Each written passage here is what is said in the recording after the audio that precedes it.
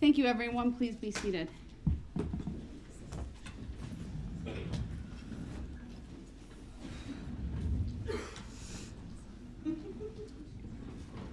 All right, we are back on the record in State versus Brooks. Appearances are as they were before. I want to give you all a little bit of my roadmap for my remarks here today and what will ultimately conclude with the sentencing. I'm going to start with a review, frankly, of Mr. Brooks's NGI plea. Now, I wasn't going to start out doing that, but I feel compelled to make a record of certain things in light of many of the statements that were made here today by Mr. Brooks and his family. Following that, I'm going to talk about the case, the strength of the case, the witnesses and evidence that was presented, and some of the things that really impacted me throughout that time and throughout the nearly 4 weeks of trial. Then I will spend some time talking about the victims, their victim impact statements, and again, things that have stood out here to me. I cannot comment on all of the victim statements that have been made, but there are a few that I do want to highlight. And then ultimately go through the sentencing factors. Because all of these things that I'm going to talk about relate to those factors, which in Wisconsin there are 3 primary factors: the seriousness of the offense, the need to protect the public, and the character and rehabilitative needs of the defendant. So I want to start sort of near the end of all of the remarks over the last couple of days, and that is with my thoughts on Mr. Brooks and his mental health. I'm not here to debate that you have had a history over time of intersecting with the mental health agencies and that you may have in your history trauma, emotional pain, and things of that nature. I have read through not 1, not 2, not 3, but 4 reports from experts, people who are well known in this field of what we call forensic psychology and psychiatry, individuals who have an expertise in evaluating a plea of not guilty by reason of mental disease or defect. Because I don't want there to be any doubt in my sentencing here today that I've considered that. But I also don't want there to be any doubt that somehow this trial was missing something. Because the fact is, Mr. Brooks entered a special plea of not guilty by reason of mental disease or defect in the early summer, maybe late spring of this year. And this court ordered 3 court-ordered evaluations, and the state retained an expert to also review the issue. Whether the defense team at that point ever hired anyone, they are not required to disclose that. I don't know. But I have 4 well-known doctors who have written this court based upon the orders that were made or one doctor being retained. And these are reports that are thorough. One report is 24 pages. Another is more of a summary. It's 8 pages. Another is 26 pages.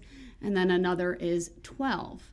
And they look at the discovery information, so police reports, videographic evidence, things of that nature. They have access to any mental health related records from prior stays or things like that. They look at a history. They meet with Mr. Brooks. I've referenced this in the past when competency wasn't so much raised by any of the parties here, but during the trial there was, as Attorney Opper wanted to make a record one day of Mr. Brooks's competency. And I will restate what I stated at that point. I have absolutely no doubt that Mr. Brooks is competent. I'm obviously well-versed in the legal standard, but that is not something that this court was frankly ever concerned about at any point in time. I know that his attorneys, when he had attorneys, never raised the issue. And it was really only after the trial began that that issue was raised, I think, by the public based upon what they saw. But Attorney Opper, like myself, had the benefit of having reviewed each and every one of these examinations. And I'm not going to spend a lot of time, but I think it's important because it goes also to Mr. Brooks's character, which is one of the things that this court must consider along with his rehabilitative needs.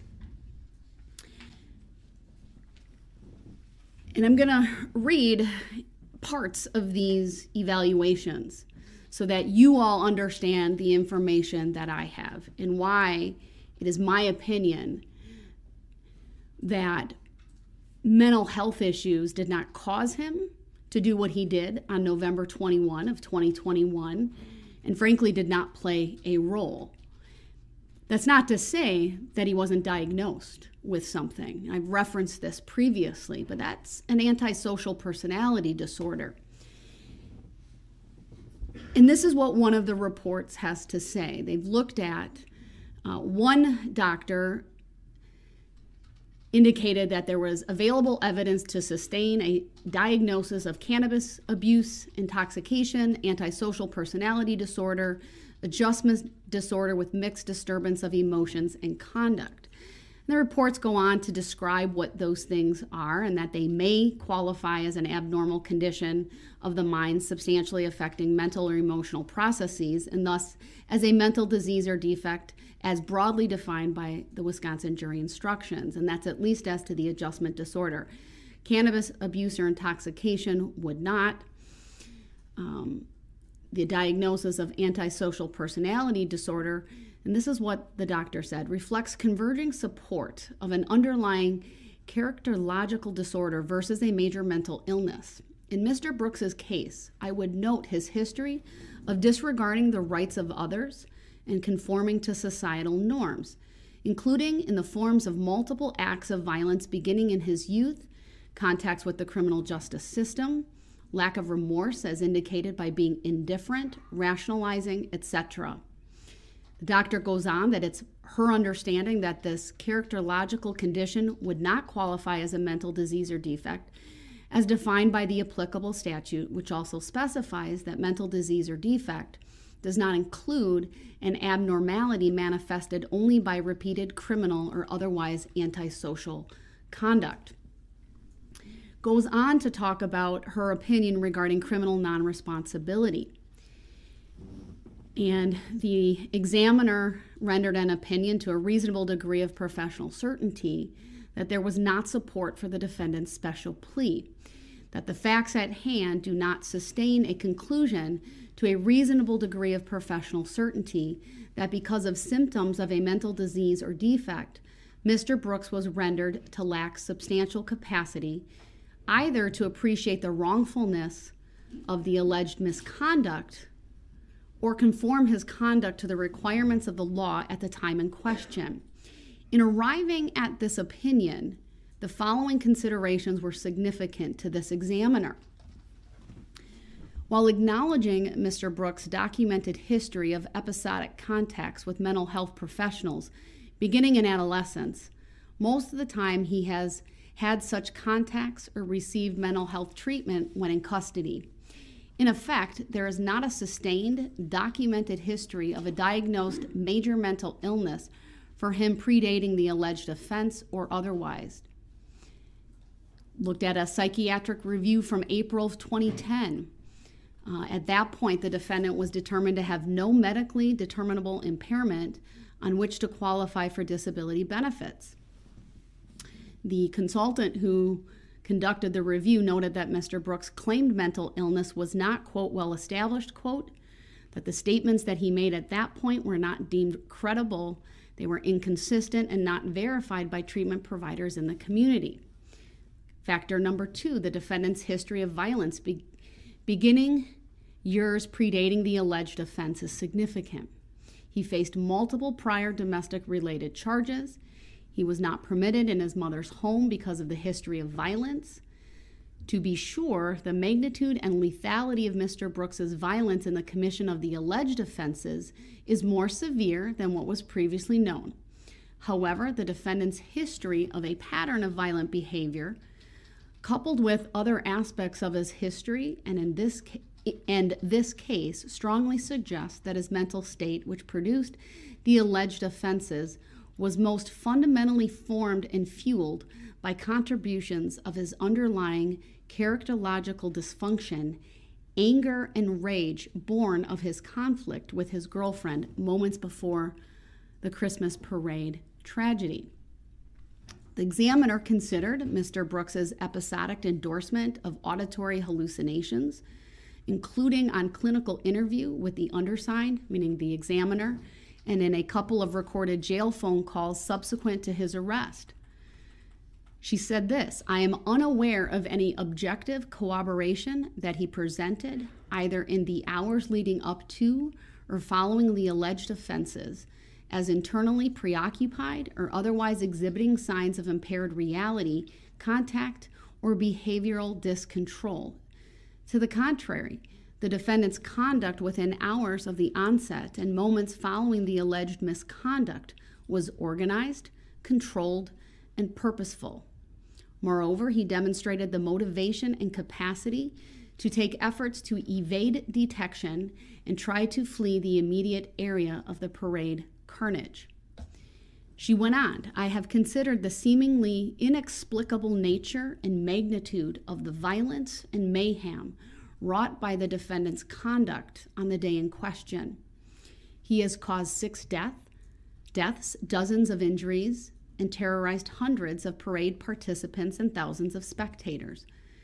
There is no indication in the extensive compilation of records and other information available that at the time of the alleged misconduct, he lacked substantial capacity to either control or conform his conduct to the requirements of the law, or that his reality contact capacity to appreciate wrongfulness was substantially impaired.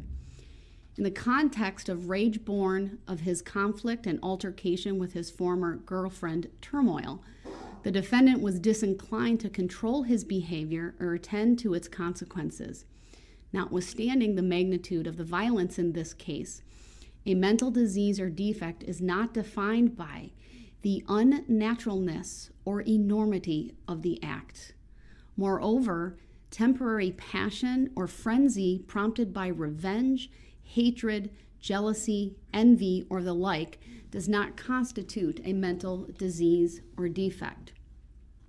She goes on to talk about the course of functioning of Mr. Brooks during the day leading up to the alleged offense.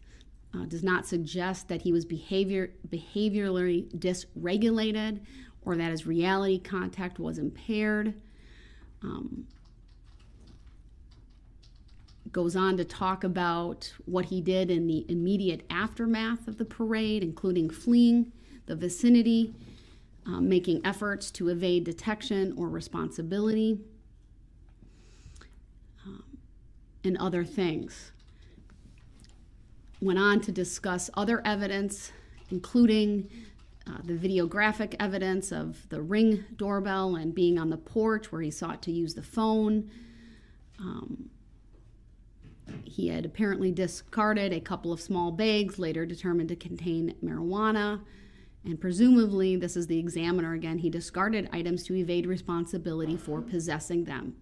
By implication, such conduct strongly suggests his capacity to appreciate wrongfulness was then intact. When responding to law enforcement officials, he followed their commands. He lowered himself to the ground. We saw that on the recording of his arrest when he was taken into custody and detained.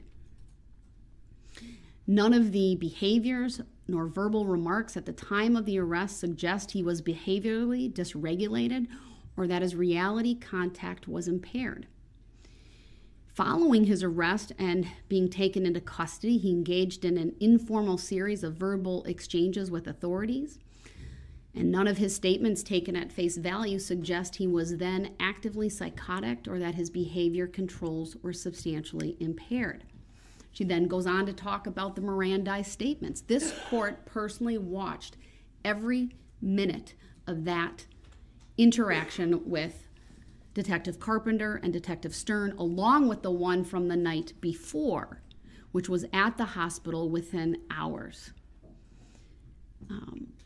And I would concur with the examiner's conclusions that the content of his initial statements to authorities included multiple efforts to deceive or mislead. He changed his story multiple times, including he initially denied being in Waukesha the prior Saturday. He initially asserted he traveled to Waukesha on the day in question in a tan Kia with a friend. He initially asserted his mother did not own a vehicle, though later acknowledged as much, and that he used it from time to time. Other changes in his story over the course of his statements and the nature of them further suggest that he was making active attempts to evade detection or responsibility. By implication, such behavior strongly suggests that his reality contact was then intact. When he was shown photographs of driving in the SUV into the parade route, he indicated it was not him. And this is again the examiner. With the police. She's noting the police contact. It was not until Mr. Brooks was in the booking area of the Waukesha County Jail that he displayed some emotion, and this was to, I believe, Detective Stern, where he said, "I didn't mean to kill nobody." Such a remark indicates an awareness of the consequences of his actions and runs counter to a conclusion of an exculpatory mental disease or defect. There's other criteria or other factors. I'm not going to read them all. That was probably one of the more comprehensive explanations of why that examiner did not conclude that there was support for the special plea of not guilty by reason of mental disease or defect. All four examiners shared similar observations. Certainly their conclusions were that there was not support for the special plea. One examiner talked about, again, conduct after driving through the parade, abandoning the vehicle used in the act, altering his appearance by removing his outer layer of clothing, altering how he was wearing his hair, and then engaging in further efforts to leave the scene by securing transportation via a ride-sharing application.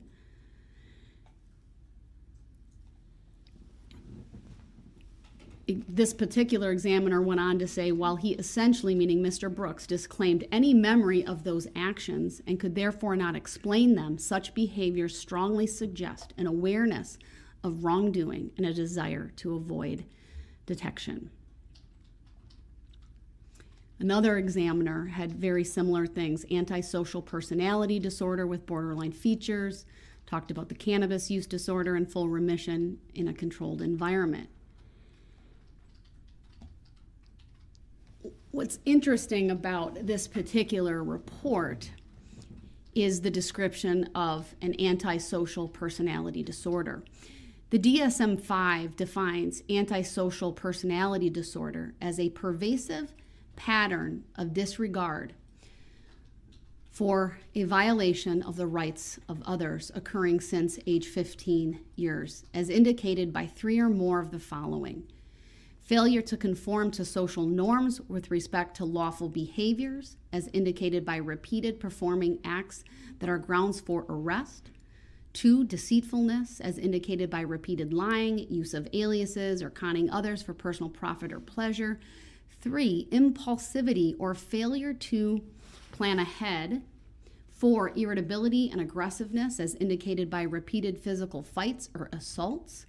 5, reckless disregard for safety of self and others.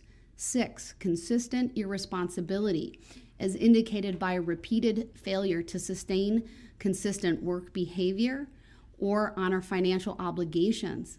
7, lack of remorse, as indicated by being indifferent to or rationalizing having hurt, mistreated, or stolen from another. In addition, the individual is at least 18 years old and there is evidence of a conduct disorder prior to the age of 15. This examiner noted Mr. Brooks meets nearly all of the symptoms described above because he has exhibited a long-term maladaptive pattern of behavior involving a disregard for and violation of the rights of others, beginning in childhood and continuing through adult life. The borderline features reflect a general inability to sustain healthy relationships with others, including his domestically violent relationship with victim PPP. That examiner goes on with further analysis and conclusions, again finding that there is not support.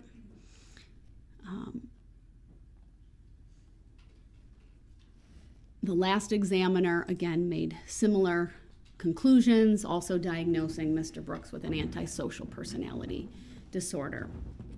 Why is that important? There is no doubt that in our criminal justice system today, we face a crisis of the mentally ill intersecting in our courts. In the last year and a half alone, this court has ordered many competency evaluations, presided over a number of contested competency hearings, and ordered many, many evaluations for the special plea of not guilty by reason of mental disease or defect. And the bottom line is, for this court, Mr. Brooks does not present as a person who was either not competent or not guilty by reason of mental disease or defect. It is frankly heartbreaking to see those individuals who truly suffer from schizophrenia, for example, intersect in our criminal justice system. Sometimes they do unspeakable things. They hurt other people. I'm thinking of one such gentleman who was so schizophrenic and out of control. He couldn't even be kept in the courtroom. He was too loud. He clearly, if you've ever been in the room with someone who is suffering from auditory or visual hallucinations, it is not something you easily forget. It makes an impression, even on someone like myself who's not an MD or a doctorate level psychologist. I've been in the room with an individual who was when I did defense work, and he was accused of killing someone near and dear to him. It's a very, very different presentation. It's heartbreaking. It's heart-wrenching. Do the mentally ill sometimes commit atrocious crimes? They do. This is not one of those situations. We've heard Mr. Brooks's family talk about mental illness and bipolar. You know, in addition, before I get to that, I've also had, over my 11 years on the bench, of coming face to face with evil on occasion.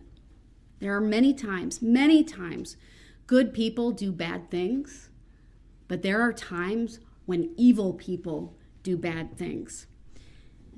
There is no medication or treatment for a heart that is bent on evil. Child trauma, bipolar, indifference, physical abuse of a child, or even childhood trauma did not cause Darrell Brooks to commit the acts for which he will be sentenced here today. It is very clear to this court that he understands the difference between right and wrong, and that he simply chooses to ignore his conscience. He is fueled by anger and rage. Some people, unfortunately, choose a path of evil. And I think, Mr. Brooks, you are one of those such persons. As a mom, my heart breaks for your family, for your mom, and for your grandmother.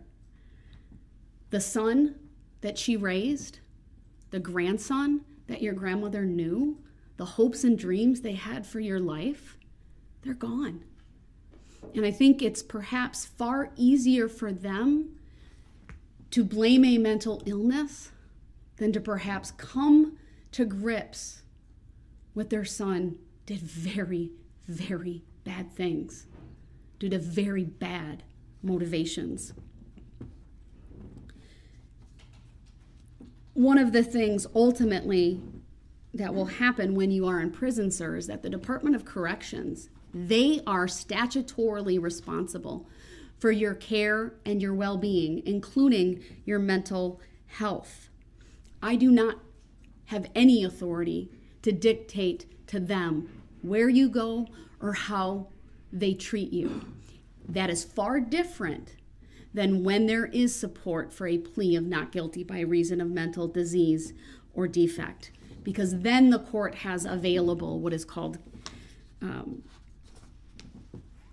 treatment facilities and a commitment to such a treatment facility. That is something that is simply not on the table. And again, 4 evaluations, not even my own assessment, but 4 evaluations from licensed professionals say otherwise, even in the face of your family saying that, and even in the face of you claiming that. I'm not even here to say that some of those things can't coexist and that you might not have some of your own mental health issues, whether it be bipolar, childhood trauma, or things of that nature. But the bottom line is none of that caused you to do what you did on November 21 of 2021. I want to next turn to the trial in this case. And I think it's important that the sentence here today focuses on your conduct on November 21 of 2021 and the moments leading up to that tragic and fateful decision of yours to drive through the Waukesha Christmas parade, and of course the moments after.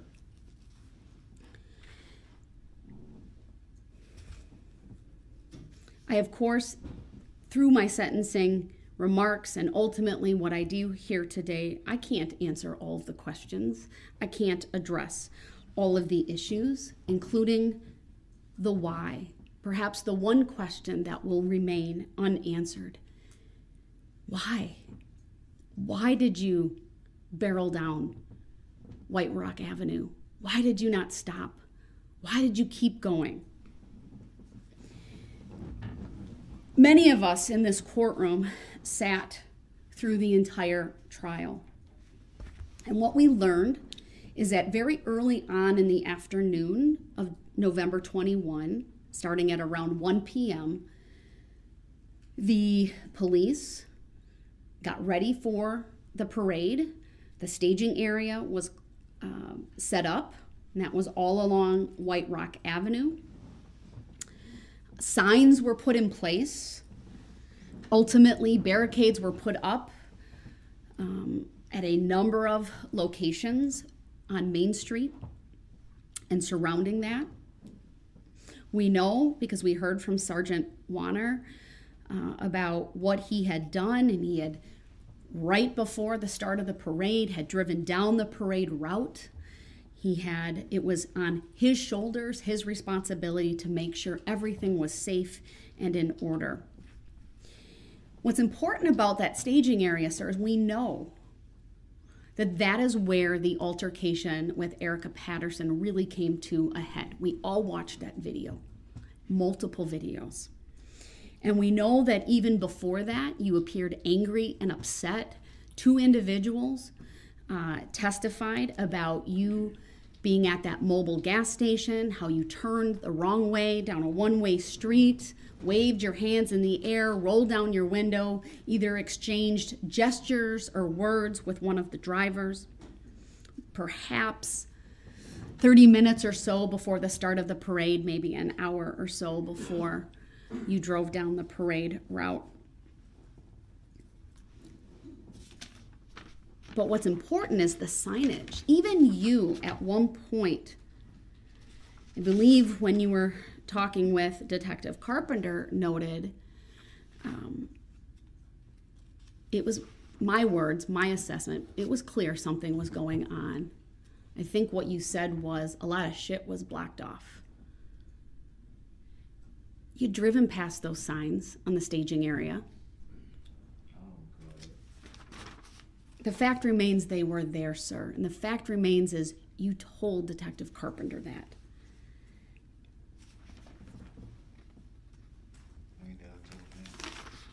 We then heard from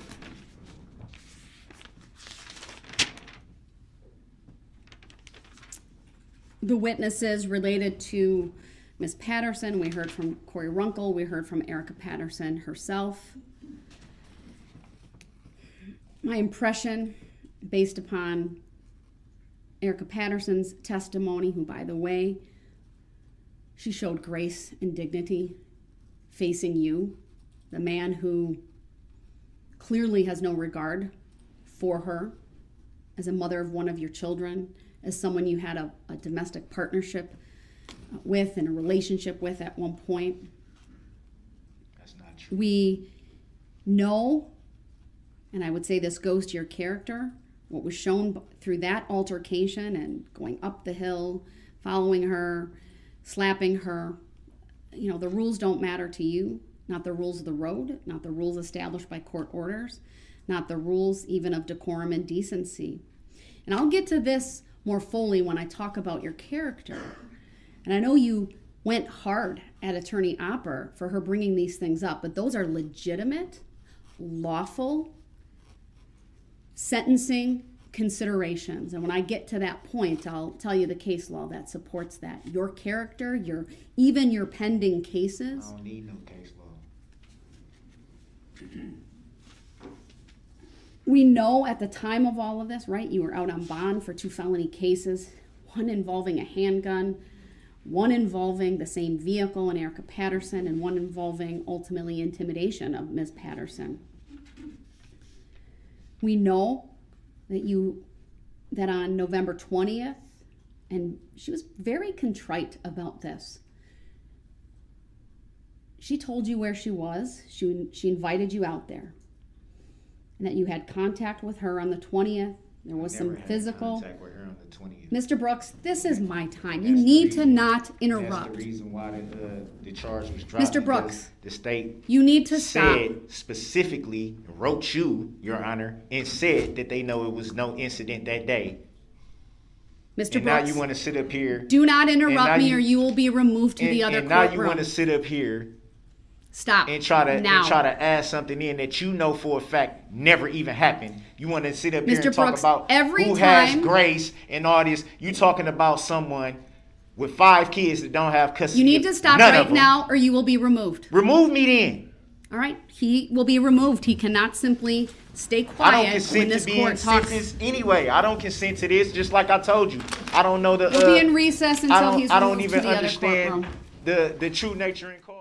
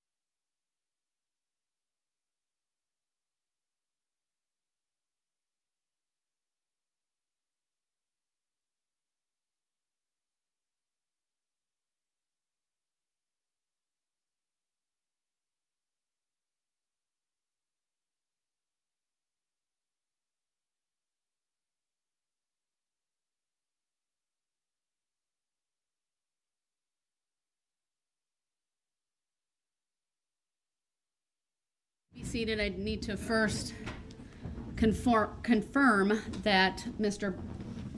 Brooks is able to hear and see the court. We do have the audio and visual on. If someone, I can see on the screen there is a headset on the table should he choose, but I have confirmation that the audio and visual are working in the other courtroom. Before I continue, of course, Mr. Brooks does have a right to be present for his sentencing. He's been present all along today up until his disruption. It was very clear to this court that he had absolutely no intention of stopping his tirade. I think there's really no other way to describe it. And this court needs to go through its remarks uninterrupted. And given the history in this case, which is well documented, of his disruptions and inability or unwillingness to follow the very simple rules of decorum and courtesy, which include not interrupting the court, I felt it important under Illinois versus Allen to remove him from the courtroom.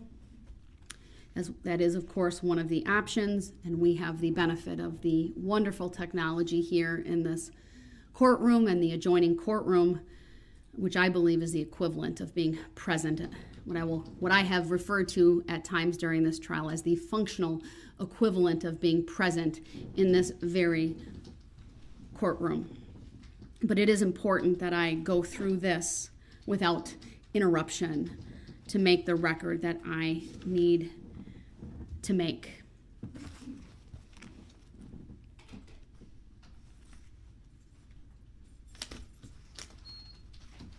I'm going to backtrack. No, you're not muted, sir. You're going to listen to me, and you're not going to interrupt. So I want to, I don't want to call it a tangent, but I'm looking for a note that I made.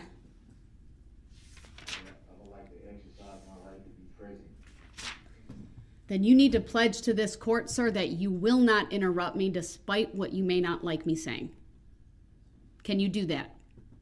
I would like to exercise my right to be present. All right, he's not making that pledge, and under Illinois versus Allen, unless he makes that pledge, he's not coming back into this courtroom. You are not. All right, clearly he's going to keep repeating that statement, so I have muted him at this point. It was my hope that he would honor the simple rule of courtesy and decorum, that he show respect to this court, to these proceedings, and not interrupt and talk over me, but that clearly is something he is unwilling or unable to do. I'll find my note that I wrote later. It had to do with, frankly, what this court has observed as a pattern with Mr. Brooks, and that is when testimony or statements by the court or statements by the prosecution team become unfavorable to him, he lashes out and he disrupts. And that has been borne out time after time after time during this trial.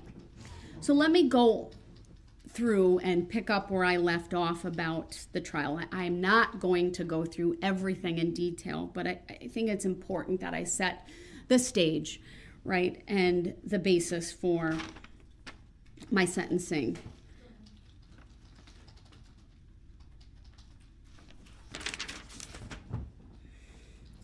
One of the things that I did note regarding Erica Patterson's testimony, because frankly I wasn't sure where Mr. Brooks was going to go with his own defense based on some of the remarks he made during his opening statement, which was actually later, but I guess I'll go back to my review of his recorded interview and some of the things that he tried to say, and at least it became apparent ultimately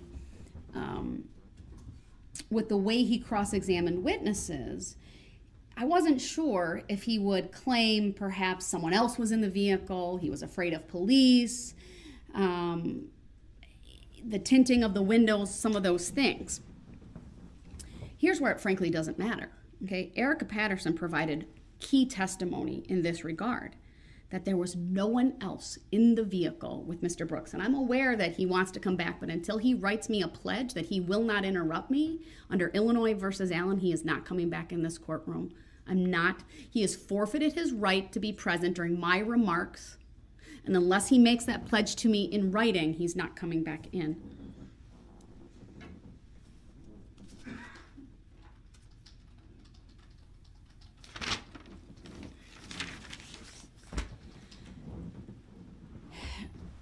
One of the things I tried to do in my preparation, and let me tell you, I reviewed all of my notes from this trial. I have, I think, 9 notepads. I looked at just a couple of exhibits, but primarily the map, Exhibit 15. I really wanted to determine for myself how long this carnage took. We know the distance, right? From at least where he entered. And you know what, Madam Clerk? Put my screen up, will you? Sure. Let me see. So we're in video conference. I'm going to put Exhibit 15 up because I think it's worth doing that. All right. We know he entered from White Rock, where the first star is on the right side, where it says Fleet 1, unmarked sedan and marked SUV. And that's where Detective Casey was. And so we know he goes 1, 2, 3 blocks before striking anyone. And then it's really about 5 blocks of what can only be described as chaos and carnage. We know we have, from the evidence and the testimony, 2 different speed calculations. One from Bosco's, that was the surveillance footage, between 33 and 34.5 miles per hour. And then we have one farther down from the footage from Curry Insurance, where it was an average 32 miles per hour. Now, I acknowledge math is not my strong suit. I did not do a calculation, but I don't think it took very long for all of this to happen. I think it was a matter of minutes. I think 5 minutes would even be far too long. It's probably 3, maybe. And it was somewhat hard to gauge during the trial because of how the state presented. And I don't mean this as a criticism, but they were very meticulous in showing video, breaking it down, showing it at half speed, sometimes 30% speed, to really get an understanding of what was happening. And at no point did anyone ever tell me or tell the jury how long this took. But even though it took just a couple of minutes, there were so many opportunities for Mr. Brooks to simply stop, turn around, turn down other streets before he ever crossed Barstow Avenue. And what we know is that at 4:37, Detective Tom Casey had the first police encounter with Darrell Brooks. Came face to face, Detective Casey at the hood of the car, coming eye to eye. The SUV brushed past him. And here's the thing. Detective Casey said he wasn't going very fast. To me, that tells me he had ample time to reflect about what he was about to do. If you look on that map,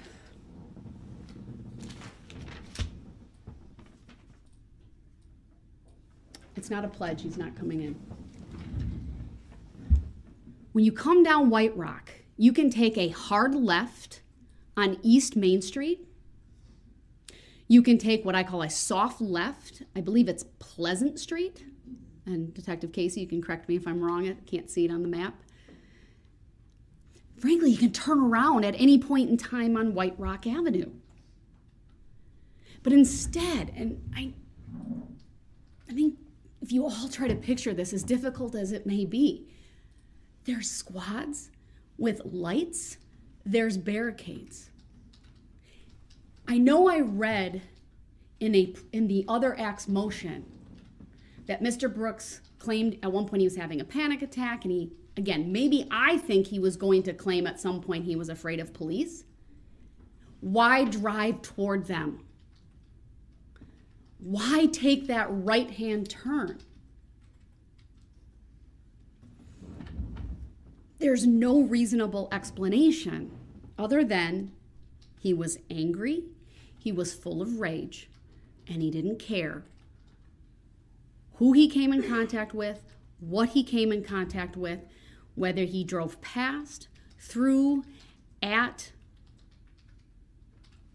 he drove. Detective Casey pounded on the hood of that car, saw his face, again, was brushed by that SUV, thankfully not hurt. All of this preceded by the visual signs along White Rock Avenue of the staging of this parade. Floats, bands, banners, signs, people. And as you got closer to Main Street, the spectators lining those streets, which both, I believe, Detective Casey and Sergeant Warner said were thousands of people. Before he ever gets to Barstow Avenue, he comes in contact with, after Detective Casey, Officer Buttrin and Officer Schneider. He has an opportunity, if you look at this map, he could go right on Buckley. Again, there might be police, there might be barricades. You simply stop. You ask, can I get out? No doubt in my mind, any police officer there would have done just that. He could have gone left on Northeast Avenue. Continuing down, he could have gone left on Martin Street.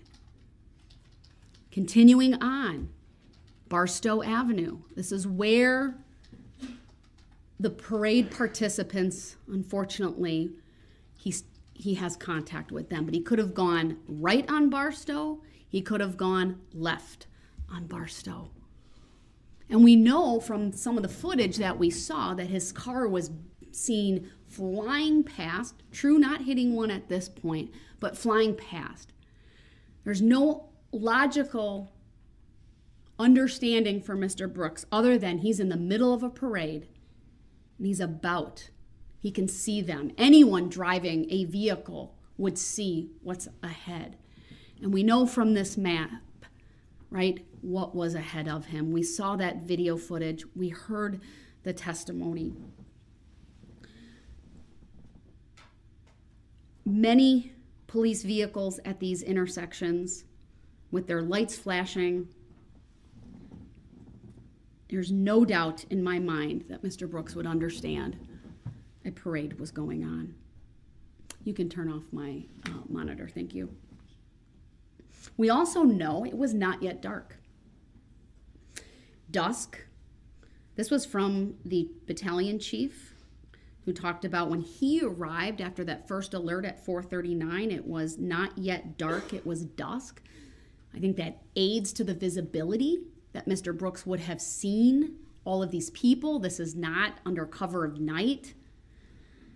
It's, of course, downtown Waukesha. We saw city lights and many of the street lights I'm referring to in many of the videos as well that would have been on or coming on.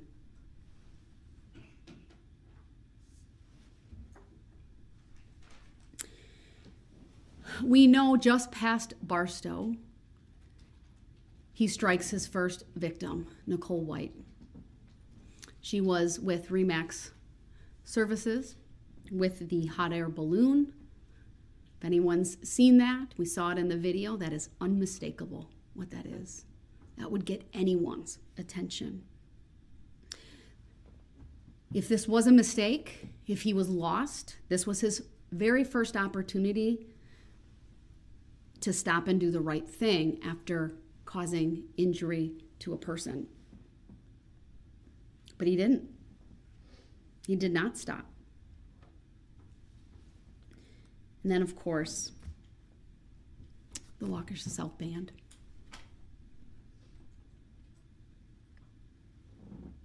It's hard not to think about what I watched and not have this reaction. Those were images that frankly kept me up at night, that I saw over and over and over. For their band director, she is a hero to me, to get up on this stand, to talk about, and that was Sarah Waymeyer Aparicio, to identify each one of her students, talk about their formation, talk about what she saw. So strong for all of you.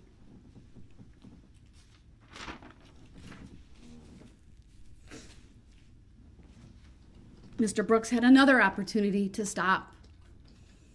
This wasn't one isolated person that he could claim, I didn't know I struck someone. This was driving over people. What Kyle Jewell described as the SUV went over people like they were big old speed bumps.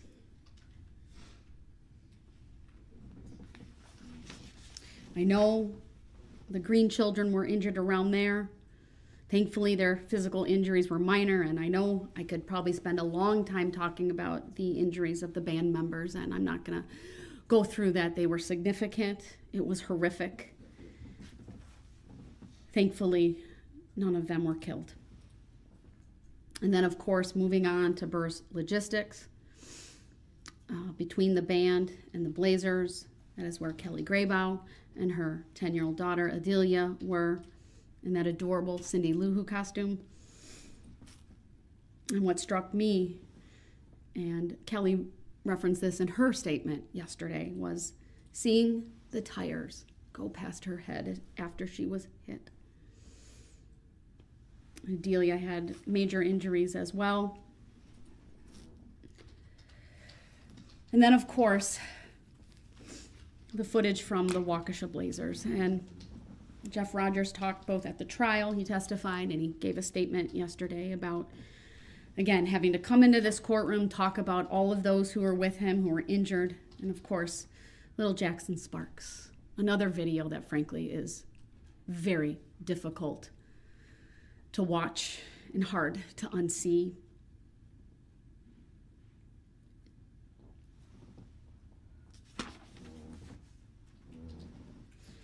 You heard not only Jeff, but Josh Craner talk about what happened, and Josh, of course, being struck.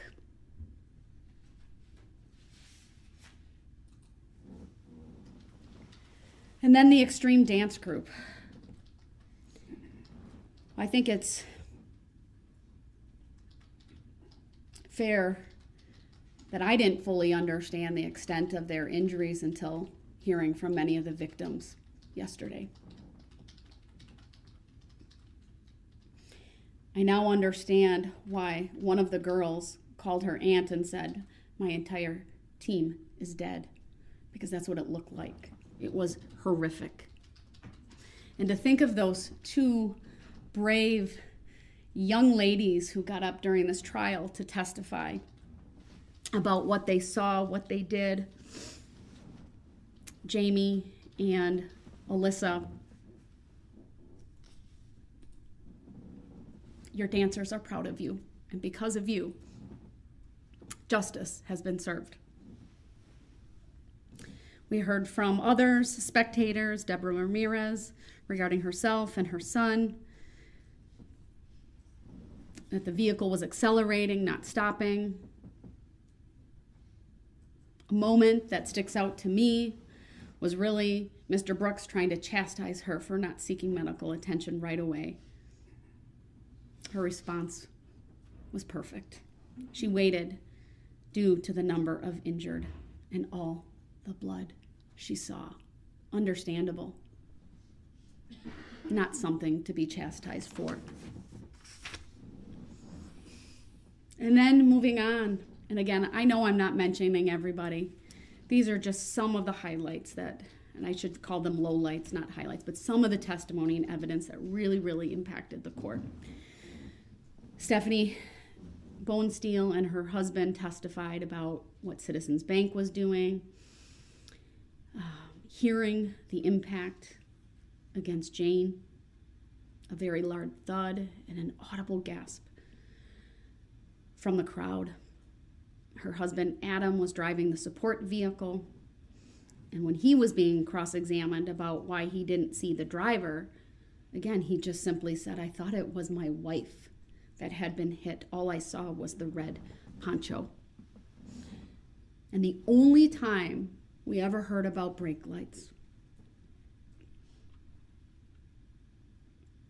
was when Jane Kulik was on that vehicle and he braked so he could get her off the top and run her over.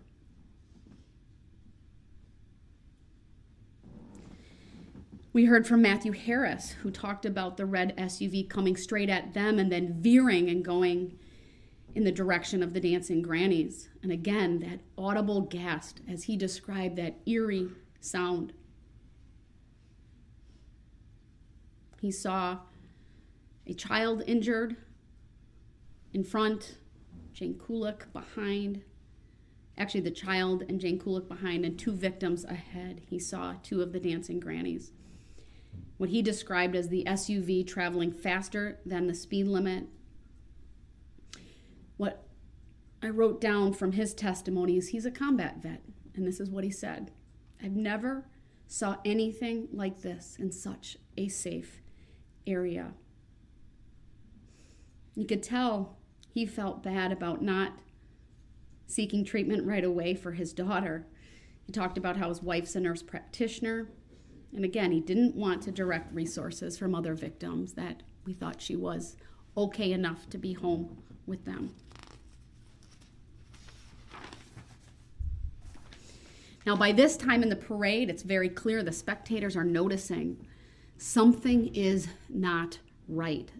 The sounds, the atmosphere has changed. There's screaming, there's gasping.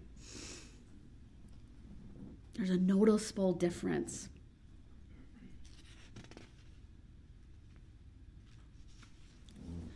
It's at this point, I believe, that Owen was struck, Kelsey was struck.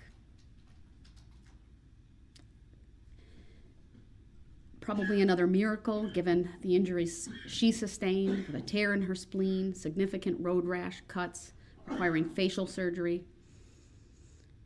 What Mr. Knapp described the driver as having eyes completely wide open. And then next we heard from Laura Thien, one of the dancing grannies. She talked about the sisterhood. Another brave woman came in, talked about what happened to that group. 7 people injured from her group, 4 fatalities. She said it all happened in a matter of seconds. All I seen was bodies. It looked like a war.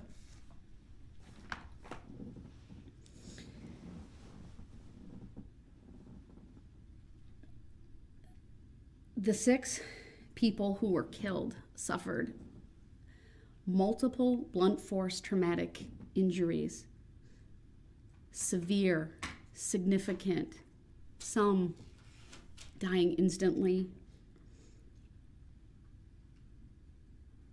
I was impressed by both Dr. Scheel and Dr.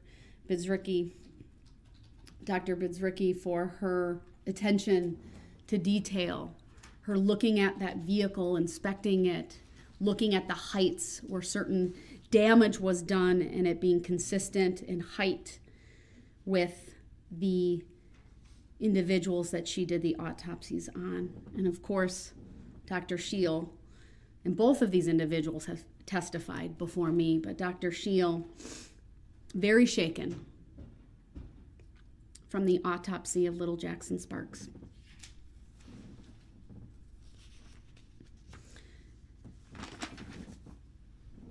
We then, continuing on, heard from Father Witter, a very gracious man. He too talked about how he noticed something unusual, saw an SUV flying down the road, heard thuds. It was faster than anyone in their right mind would be going. He estimated it to be over 25 miles per hour. And then Lucas Hallmark, the off-duty police officer who was walking with his family on that day.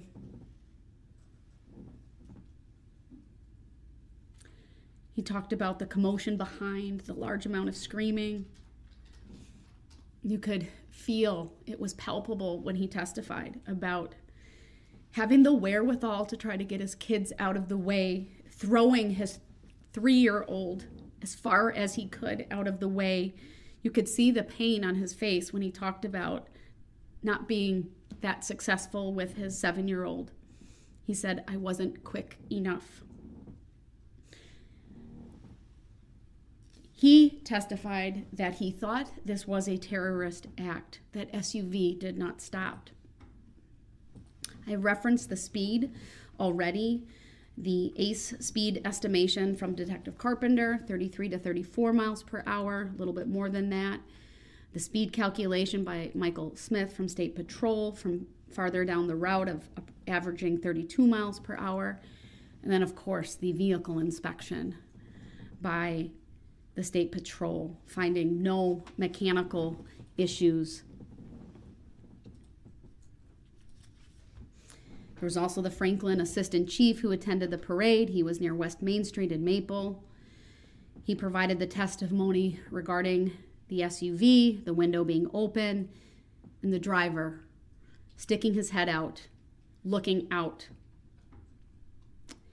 He testified how he thought perhaps it was either a medical emergency, maybe even a mechanical issue, but it was clear once that SUV passed him and he saw that driver.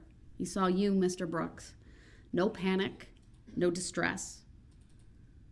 His heart sank. He knew it was not a medical emergency. The body language just didn't fit. It did not believe it was mechanical at that point either. And then he saw the vehicle crank to the right.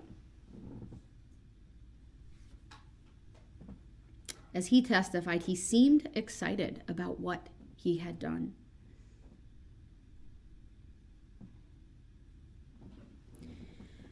Another off-duty police officer, this one from Waukesha, talked about how he saw Mr. Brooks after the fact crash the vehicle, hear him yell out an expletive and run southbound with his sweatshirt still on. We all saw that video. Of course, at one point, Officer Skolton had contact. And as he testified, he put things together. Keep in mind all of the radio traffic, right, about one person, then like 15 people, and another 15. It was very apparent to him that although he was on the far end, he was around the dogleg on Wisconsin and Maine, that a vehicle had driven through the parade. He saw this vehicle. Of course, at that point, it was heavily damaged. He made the decision to use deadly force.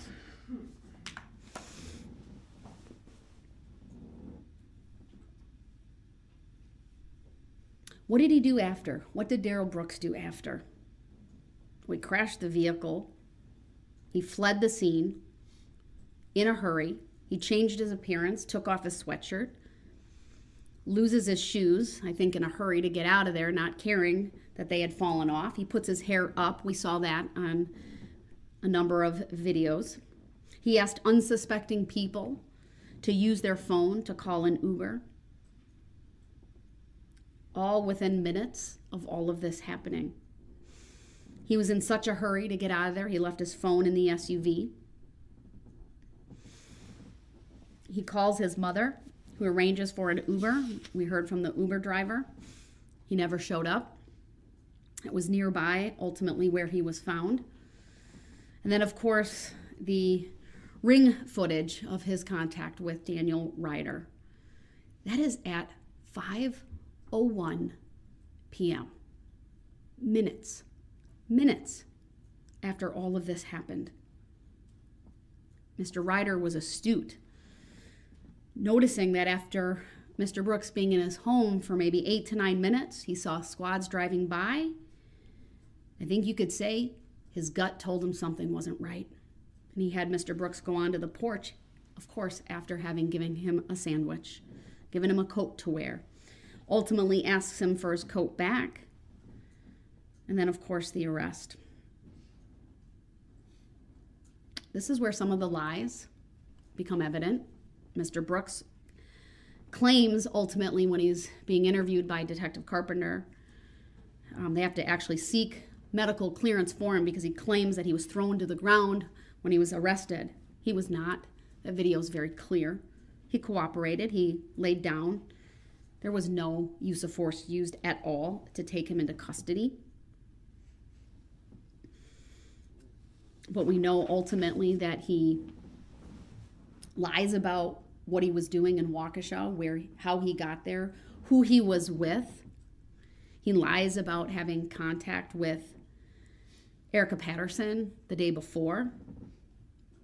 We know when he's found, he has the Ford Key credit card, not only in his name, but one, whether it's a credit card or like a benefits card, but it's in the name of Erica Patterson, and of course an ID for himself, a state-issued ID. The Ford itself is registered in his mom's name. It's the same address that's on his ID, and there was documentation found in the Ford Escape.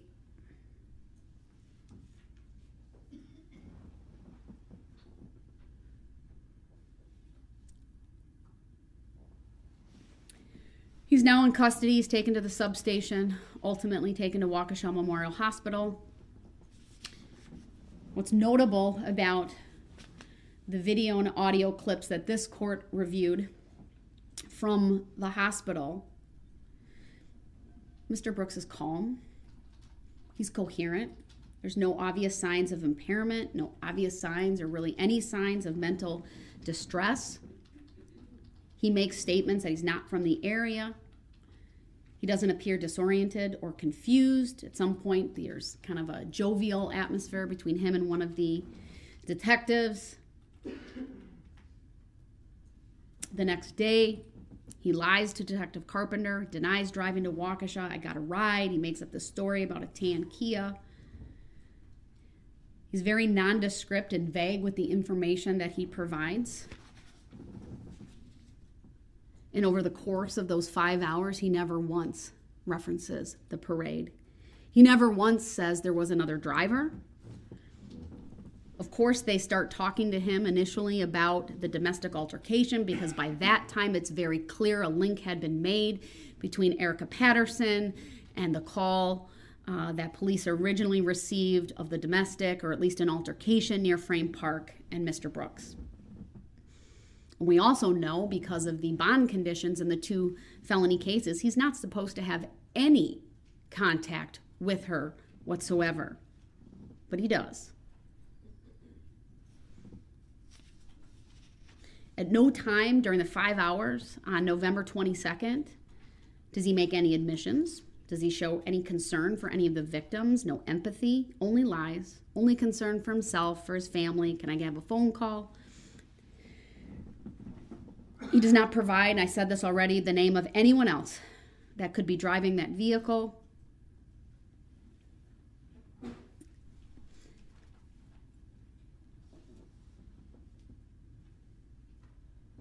At one point, Detective Carpenter says, one of 2 people drove through the Waukesha Christmas parade. Either a God-fearing person who screwed up or the malicious guy. Darrell Brooks' response is, don't spin it.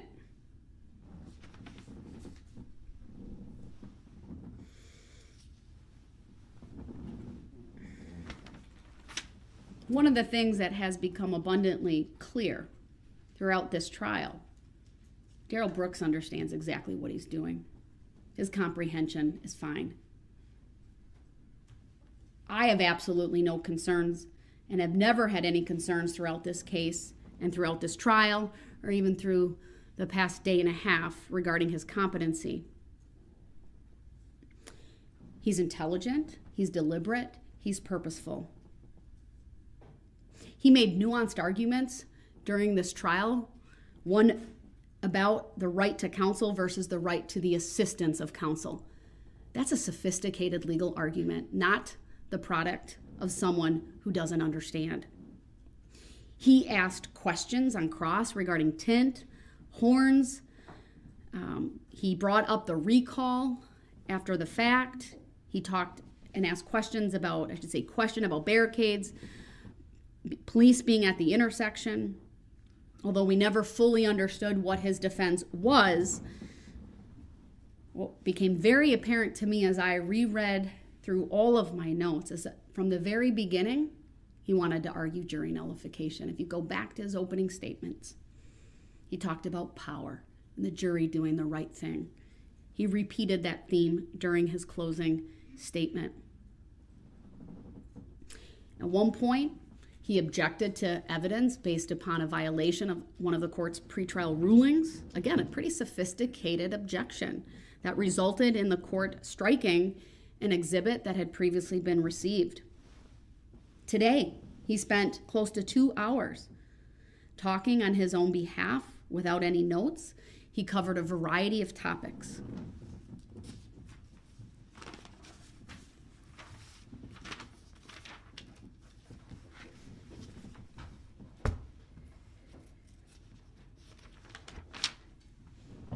I want to talk next about, here's my note that I found. One more thing on Mr. Brooks. You know, at times, right, we've seen the eye rolling, the fake clapping, the laughing, hand gestures, many times and most times very emotionless. Unless he's doing those things, which would be really inappropriate and are inappropriate, his reactions are largely negative when things are not going his way. What did this community suffer as a result of this tragedy, this malicious conduct by Mr. Brooks? Well, I think many of the victims who spoke said it best. Lori Locken described it as this: a sense of personal safety you robbed from us.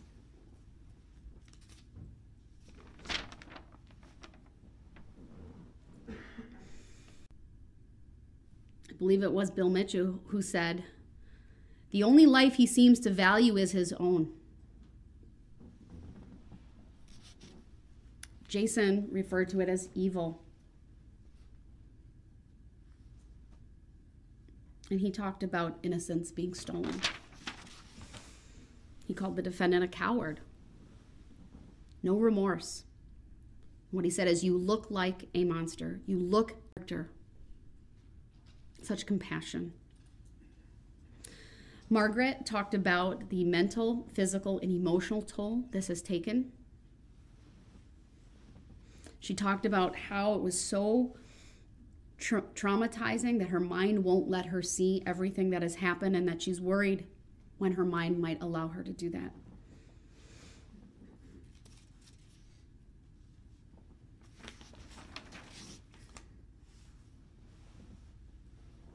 I'm thankful that she's 95% back to normal.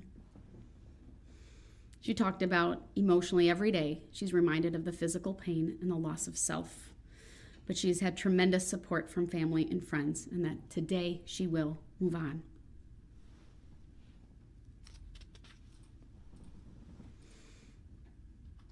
Jeff Rogers also commented on the lack of remorse and sympathy for the victims,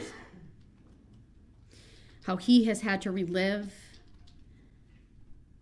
just the immenseness of this, the confetti parade, and how he recognized he was inches from losing 3 of his 4 kids just because of where they were located.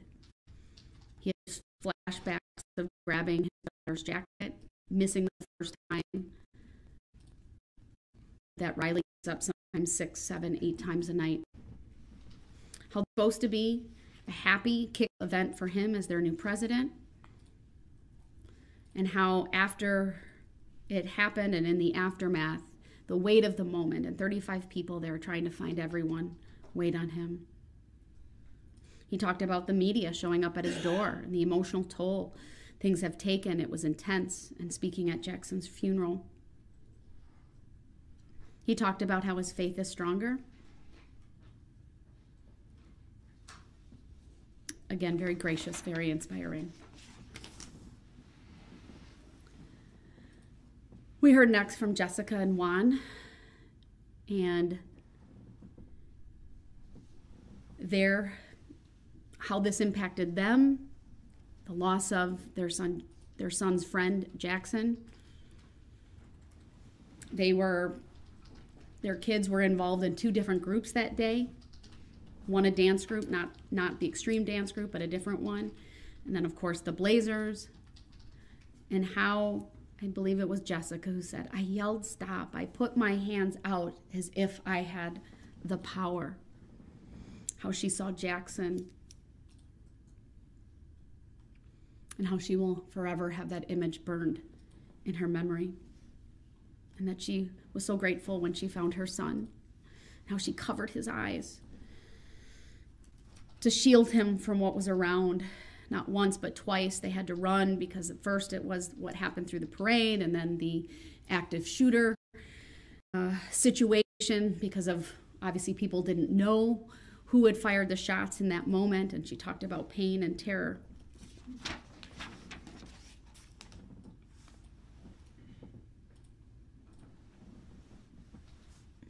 Many people talked about PTSD. I mean, for her, I was really struck by how difficult it has been because of what she saw, not able to be a teacher, how she's hypervigilant, and every sound sends her into a panic, how her joy has been stolen, and how she does her best to hold it together for her kids. But when she was alone, she cried, she screamed. And only a month ago was she able to return to work, but in a very different capacity. She commented on the lack of remorse by Mr. Brooks, and that he seems to search only for sympathy for himself. She said he will always be a danger to society. We heard from more individuals. From the Blazers, again, a lot of discussion of PTSD.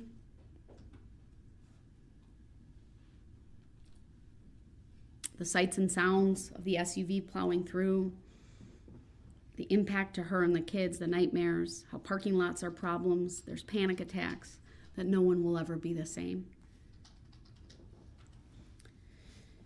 Of course, we heard next from the Sparks family. They're hurt, angry, they're traumatized, they're broken. It was difficult to even watch them make their statement. Their hurt is palpable. She talked about her last hug with Jackson, the horrible sounds she heard. She saw a police officer holding Jackson. She went to Tucker, and that her world came crashing down. She talked about how she found a hat, both boys' hats, then shoes.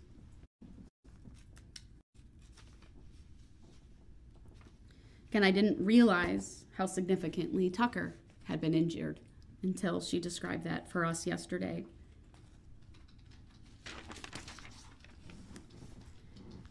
How Tucker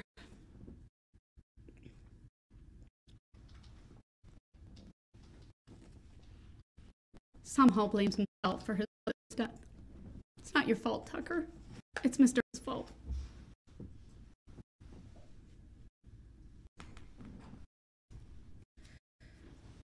One of the things when there is a fatality with all of these victims is the future that robbed from them, right? No future weddings, no future graduations, no future grandchildren or children, no plans. It's just gone. It's all memories. And the contrast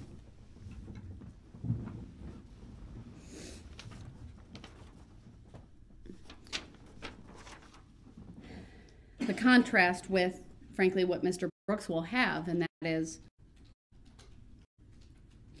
even a life in prison. He'll make memories. He'll have phone calls. He'll have visits. He may even get to hug the people that he loves again. For the 6 individuals who lost their lives, that will never, ever be a reality. And that this family also talked about the lack of empathy, lack of remorse. I'm aware Mr. Brooks wants to come back. It says, I don't intend to interrupt in any way. That's not a pledge. He needs to pledge that he will not do so. I need that word in that statement. And if he does that, I'll bring him back in.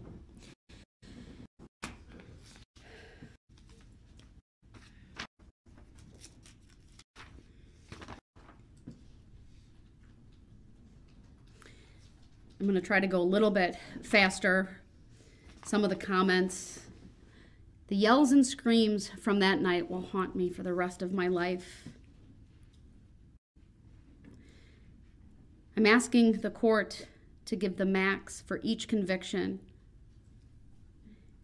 because he has given the community a life sentence of these memories.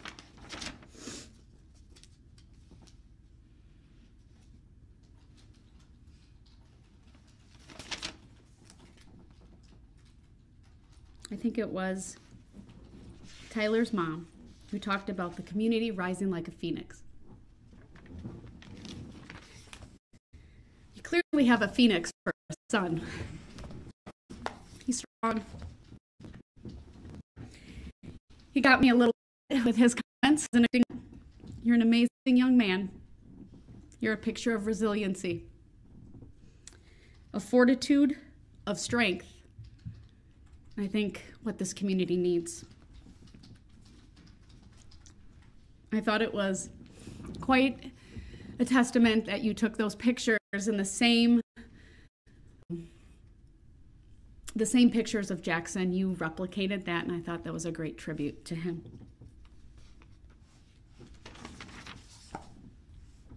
You talked about, of course, rising up with Eric, who had significant injuries as well, both of you, and how you fought back and each were able to play baseball.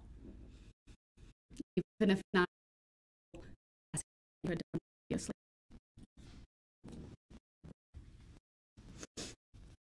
And then we next heard from who's haunted by survivor guilt. My heart breaks for her. She talked about feeling empty. Soccer, kicking leg would hurt from injuries she sustained, difficulty sleeping, with nightmares, physically and emotionally she stuck. She talked about maybe law school being in her. And to her I say, don't give him the satisfaction of holding you back. Rely on your friends and your family and be the phoenix Tyler's mom spoke about.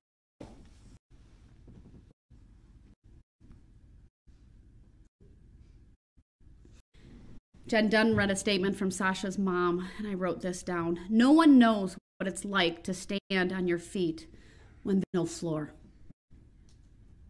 That's a pretty powerful image. I think that's very apt for what this community has gone through. We heard from others, including the Teagues. We saw photographs. So many families with more than one individual who was injured. How baseball for Eric was stolen, how he was such a good player.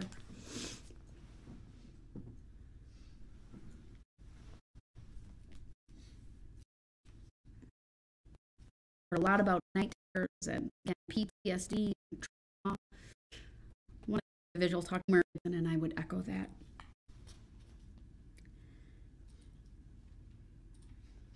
We heard about one band member whose instrument may have very well saved his life. Someone described it as a mental massacre, though, the aftermath of this. It's difficult to go downtown. It's difficult to get restful slumber. Panic attacks are common.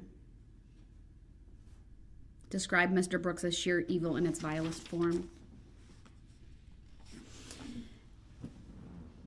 I wrote down that despite all of the impact and carnage, many people talked about forgiveness, brokenness, sorrow, anger, hatred, regret, a lot of emotions.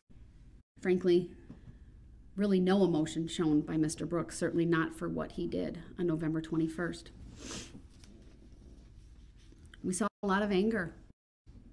Some of the people who lost loved ones, and understandably so.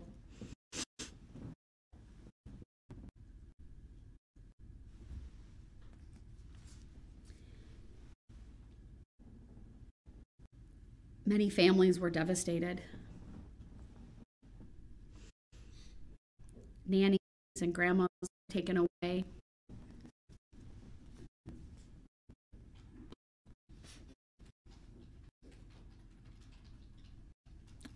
Yes, there were very specific terms used to describe Mr. Brooks, that in their opinion, he's a monster, he's a demon. Pure, unrepentant evil was one of the phrases that were used. Talked about the system failing us. Saw you in your SUV hanging out with a smile of satisfaction on your face.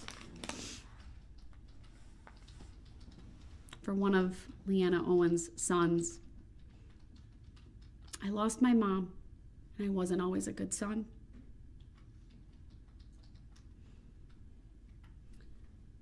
You can hear, right, the regret in that statement, because life is short, and these lives were taken far too short. We heard the very gracious statement from Michael Carlson, who unbeknownst to me had been writing Mr. in jail and sharing the gospel love of Jesus.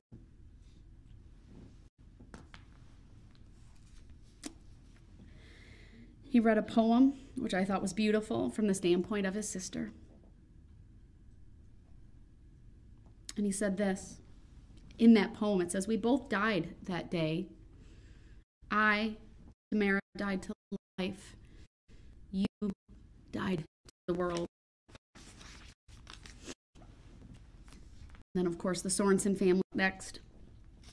They talked about never seeing their Grammy again.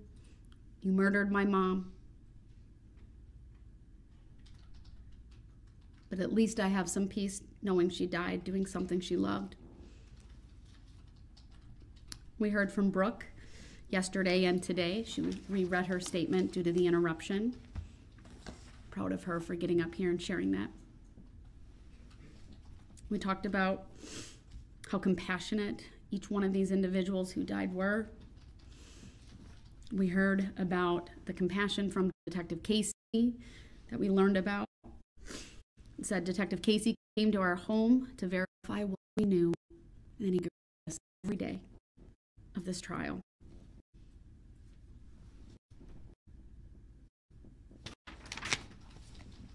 They ended with, "Angels watch over us." 6 angels watching over us today.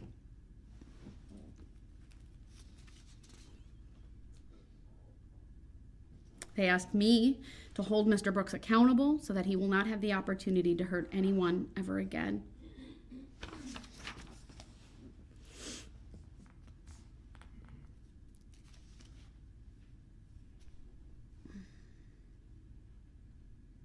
We heard from the Kulik family about the empty space that they have and the brokenness. Lives being shattered by mom and grandma being taken away.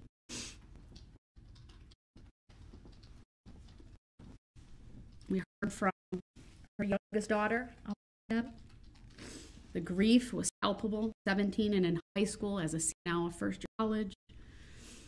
She talked about all of the things she will never have with her mom. Just the last year alone, an 18th birthday for her and her brother, graduation, and beginning college. She lamented that her mom would never see her do her wedding vows, never see any kids that she would have, be a grandmother, be able to call her mom for parenting advice. And how excruciating it was for that family to wait 3 hours because of the chaos at the hospital about trigger, PTSD, sirens, things of that nature. And how she waited. She waited hoping that Darrell Brooks would have a reason. She also said this, verdicts don't bring my mom back. No more hugs, no more dinner, no more talks. My mom was the glue that kept our family together, and we are falling apart.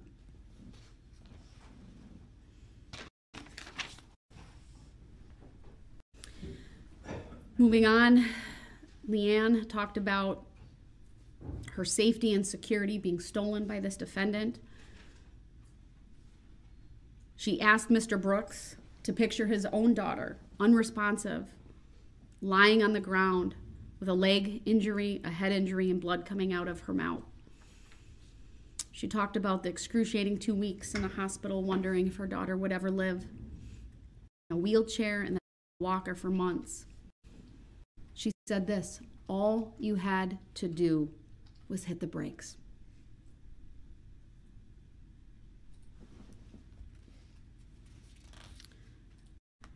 I talked about being scared of everything, worried about a sister, being alone in a church for 3 hours on lockdown because of what was happening in the aftermath. And we heard next from the Urell family.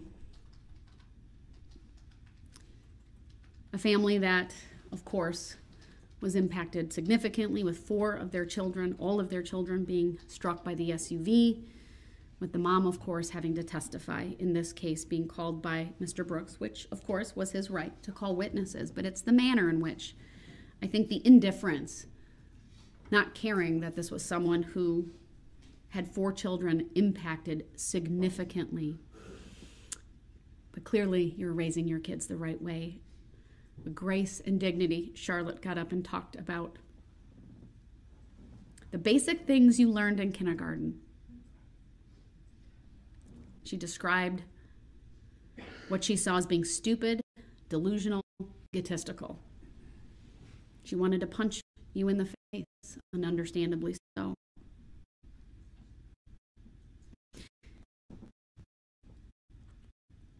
I think your arrogance is pathetic, and her mom echoed those words.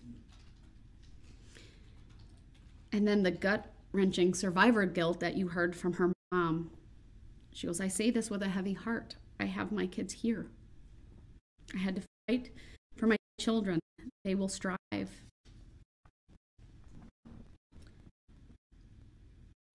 And of course, we heard from Alyssa, her heart-wrenching event. She was tested brave, but you could tell the impact that this had on her and what she saw in the aftermath to the extreme dance team. How one of the girls, who at 10 years old, even lying on the ground being injured, had the wherewithal to ask, why would someone do this? If a 10-year-old knew this, then the defendant knew this. And how she left the hospital not knowing if she would see some of her girls again. She was completely and utterly broken, forever changed by this event. She waited. She talked about how she waited for remorse, for empathy. It didn't happen.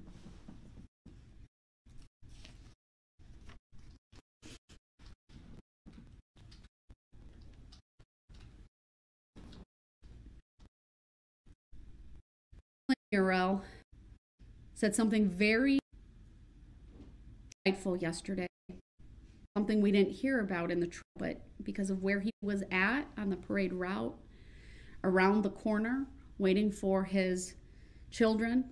He didn't even know that all of them were in the parade. He said this, you hit the brakes to go around the corner. And then you drove through a barricade where an officer shot at you 3 times. Those brakes were working. You knew how to use them. And you selfishly only used them so as to not crash your own vehicle as you fled the scene. Talked about walking through and around that corner through the wake of carnage, bodies all over, women, adults, children deceased, people running all over.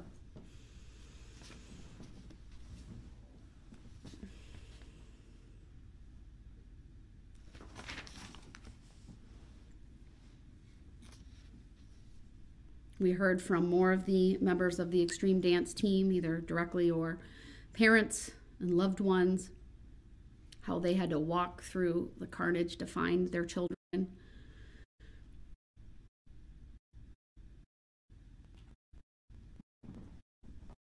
Such a gracious statement of love, talking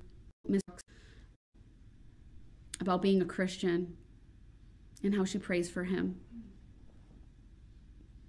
Very powerful. Thank you for that. Her daughter, equally as powerful and brave and gracious.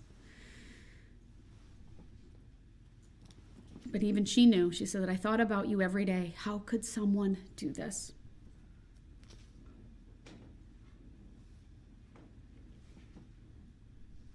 More victims talking about PTSD. How even the song that was playing during the extreme dance team performance is a trigger for her PTSD.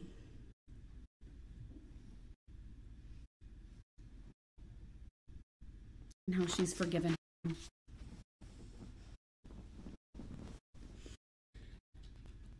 We heard from the sister of victim HH, how the first she talked about the sound of Darrell whimpering, crying, and then she found her sister, how her clothes were ripped off.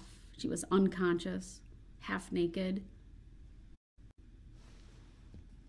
How she felt forgotten because her mom was at the hospital with her sister, of course, due to the severity of her injuries. How her sister was in a coma for weeks, but how she has survivor guilt and issues like that, panic attack, she can't be around fireworks, tires screeching is a trigger, that this turned her life upside down. And then, of course, we heard from Vince herself. So brave to come here. I'm so very thankful you are recovering. Someone commented on how amazing it is to many people with their in recovery. You wouldn't know by looking at them, of course. The emotional and mental injuries are significant and severe, but so grateful. Frankly, lucky to be alive. I say to you, that scar on your neck should be a sign of strength and fortitude. You fought, you won. You have a story to tell. Don't shy away from it. Of course, we heard from her mother as well. We saw that PowerPoint with the pictures of their journey. The road rash on her face was horrific. You can only get a mental picture from words so much, but to see those actual pictures, her being intubated, and it's heart-wrenching. And all of the surgeries and the toll it took on their family. She described her daughter as a warrior. I think you here are warriors.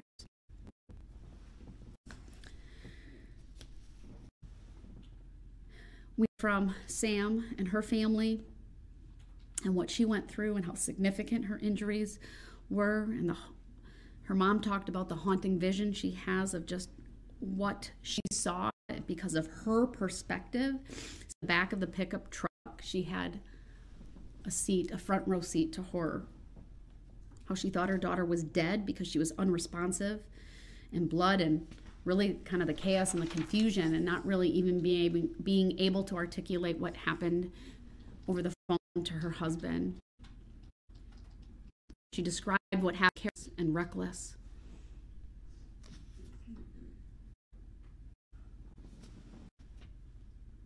Asking Mr. Brooks, how could you do this? What kind of father does that?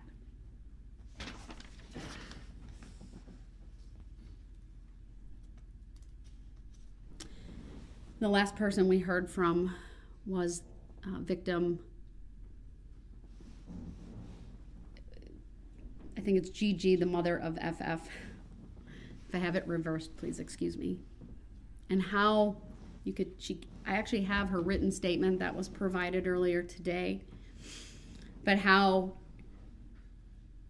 she was so taken aback by the conduct of Mr. Brooks that she frankly called him out on it yesterday, because he was kind of motioning his hand like, okay, come on, let's get this over with, hurry up.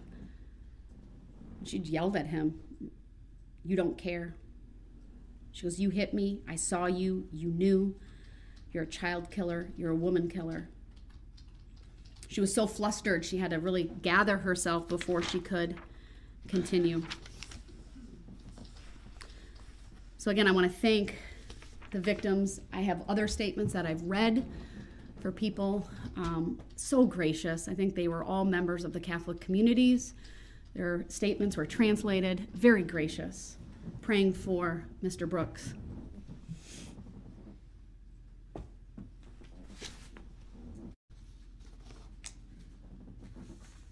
So I just wanted you all to know that I've taken all of these statements into consideration today. I can't read your sign, Mr. Brooks. Can you hold it up closer? If it's a pledge that you will not interrupt me, I will bring you in for what will be the final section of my remarks today in the sentencing portion. Judge, I think you should give him that opportunity before you go through the I'll do that. factor. I can read the top words objection. But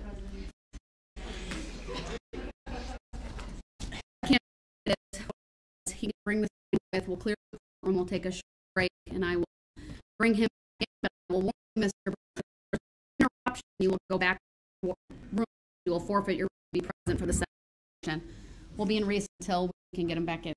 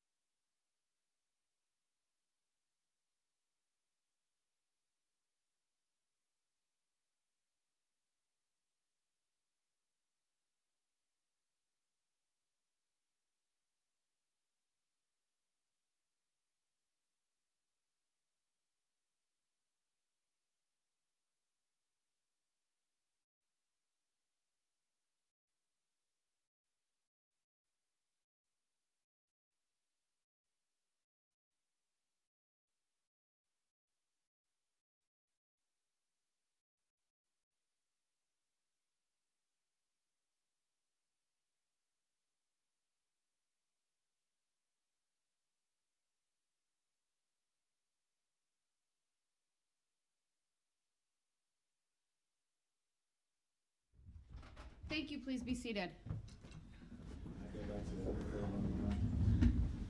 The record should reflect that it's 4:53. Mr. Brooks is back in this courtroom. Mr. Brooks, the only way I will honor that request is if you specifically waive your right to know. Without that, not a convenience for you over there. It's you go over there, frankly, demand removal under Illinois. Anything. So you can. Didn't either. Right, Mr. Brooks, please sit down. You keep changing. And I'm going to continue with my sentencing remarks. You keep changing the jurisdiction. Jurisdiction is a jurisdiction that yet to be proven on the record. In Mr. Brooks, and in this one. Please sit down. I would like to go back to the other court. It's not a courtesy to you. If you'd like to specifically waive your right to be physically present, then I will entertain that. Otherwise, you need to sit down. I never waived the right to not be present. That's because you forfeited your right to be present by conduct. You're now back in this courtroom. Your Honor, I wrote 3. I did what you asked me to do. You never once pledged to me, sir, that you would not interrupt, and you demonstrated that you continue to interrupt. Man, I'm trying to hear all that because at the end of the day, what you asked me, you told me this is not a debate. You told the bailiff to tell me that I had to write. You asked to come over, and I honored that. Well, and I exercised exercised my right 3 times. I shouldn't have had to do it 3 times. None of those opportunities that you wrote to me, I never had that before. You've never required that before. That is actually not true. You've never required that before. Every time that I've been brought over there, after some time, sometimes very short, sometimes an extended period of time. You are just simply to delay the inevitable. Please sit down. I don't care about the inevitable. It was already written from day one what was going to happen. It doesn't make me lose any sleep about that. I know I'm okay. I'm okay with everything. Then please sit down. I just want to be treated fairly, which I have not been. Please sit down. And then you honor. And then you always make it like you all make it seem like it's some type of aim, and it's not. Please sit down. We're talking about constitutional rights. You just told me, or you told the bailiff to tell me that I had to exercise a right that I should already have. I did that. Not once, not twice, 3 times. And it still wasn't honored. And this, I'm for like 20 minutes saying I want to come back. I'm doing this. You're now. Can I come back? Can I come back? So sit down. It wasn't honored. And then I said, okay, I'll write this, and I'll see if Your Honor can see it on the objection sign saying, I've exercised my right to be present. If you stop for a minute, I have the order of the court? I'll explain it, but you have to stop I can explain it. Your Honor, I did what you asked me to do. Actually not. Yes. Let me explain if you would like. If I didn't, Your Honor, if I did not do what you asked me to do, then why was I allowed to come back if I did not do what you asked me to do? Because I'm frankly going to a very distinct portion of this hearing where I am going to impose sentence. Okay, that doesn't answer that matters. That doesn't answer. Please sit down and I will explain and remain quiet without interrupting me. With all due respect. That doesn't mean you're respecting me, so please sit down. With all due respect, you told the bailiff when I first said, because every time that I've been brought over there in the past, Mr. Brooks, I don't need a history lesson of what I've that when I exercise my right to be untrue. All said, untrue. We have the record. We have the record. Dig into the record. Mr. Brooks? I know what the requirement was of me going over there. You've always stated on the record that when I exercise my right to be present, you will bring me back if I will follow the rules of decorum. That's your exact words, which you said every time. Which you're demonstrating right now that you have absolutely no ability to do. With all due respect, I've never had to go through any type of certain words that needed to be said or stressed, anything like that before. I've always done it that you've asked me to do it. No different than today. When I told the bailiff I would like to be present, you told the bailiff if he wants to be present, he has to put it in. And pledge me that he will not interrupt me. I put it in writing. Without a pledge. So why am I here? Because I'm going to move on to another phase of this hearing, and I thought it important that you be here in person. So I was here. But you didn't reclaim your right to be back here. Then why am I here then, Your Honor? Okay, and I respect that you're allowing it, but it's still answer the question. It does not question. Mr. Brooks. Your Honor, as a servant, I have the right to questions of Your Honor. I'm going to ask you one more time, and if you refuse to sit down, then you are in direct disobedience of a court order. Sit down and be quiet so I can make the appropriate record. Can you tell me what the court order he's is? not going to obey. He's now forfeited his say right I to be wasn't gonna present. obey. He will go into the I other didn't say I courtroom. wasn't going to obey. We'll be I in just recess asked what is the until he's order. there. I just asked what is the order. I didn't say.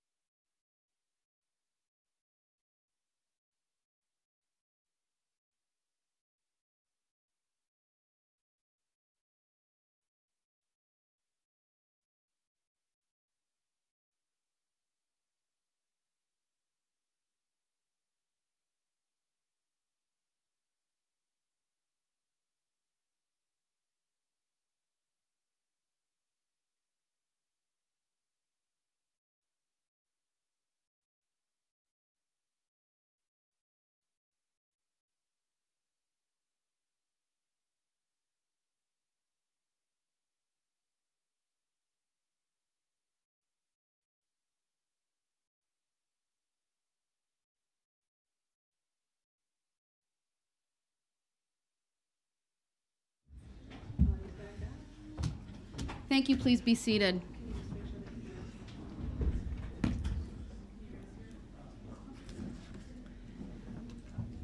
course, I do need to first verify that they can hear and see us. I'm getting the thumbs up. We are back on the record. The record should reflect that Mr. Brooks is no longer in the main courtroom. He is the adjoining courtroom. I, of course, have been erring on the side of constitutional caution, but I will note that his right to be at sentencing is a statutory right, which probably don't need to go through these under Illinois, but I did.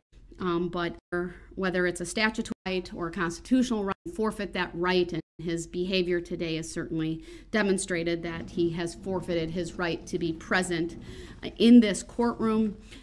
During my sentencing remarks, he immediately came in. I was on the bench looking through my paperwork. The courtroom wasn't even open, and he started asking me questions. I said I wasn't going to answer them. He really had no respect for the decorum. Needed it to be on the record. He didn't seem to care about that. Wanted to debate me about my prior rulings. Bottom line is, it's a statutory right to be present, and he forfeited that. And I would just add that it's part of a pattern that has been demonstrated during this trial, that when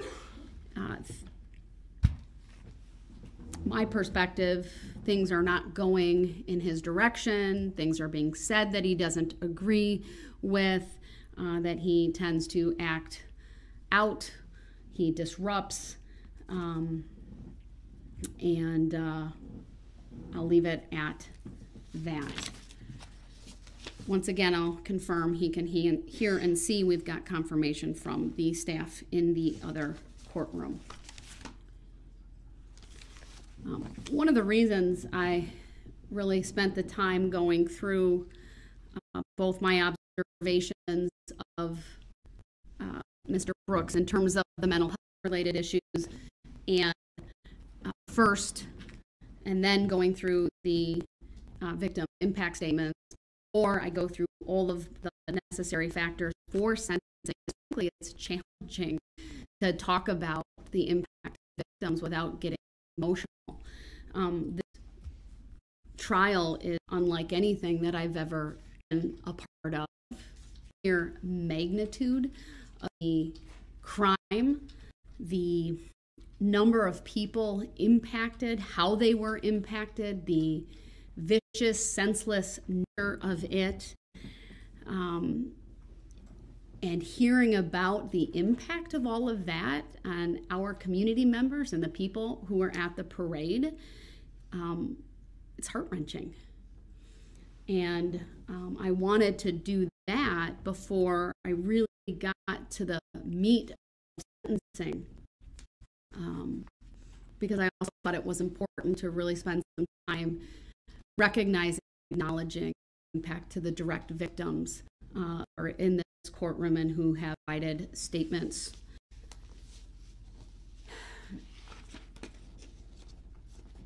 Today, my focus in sentencing will be about November 21 of 2021, the events shortly before that, leading up to it and after. And not about Mr. Brooks's conduct during the trial, even though case law is clear that his conduct at trial can and is a legitimate factor for the court to consider. I need to make the record very clear that in no way what I do here today is based on Mr. Brooks exercising his right to a trial. That is a firmly embedded constitutional right, which I assert, which I upheld. Of course, every person charged with a crime has a right to a trial. This court honored that right. I protected that right, even if Mr. Brooks treated it with contempt, disrespect, and at times like a game. But sentencing today is directly related to his conduct on November 21 of 21 and the other sentencing factors, which, as I indicated previously, include the seriousness of the offense, the need to protect the public, and his character and rehabilitative needs.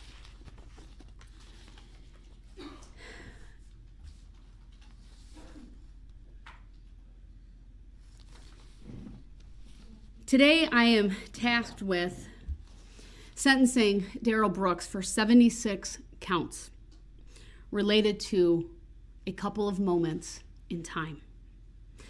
Moments that are tragic, moments that were frankly avoidable.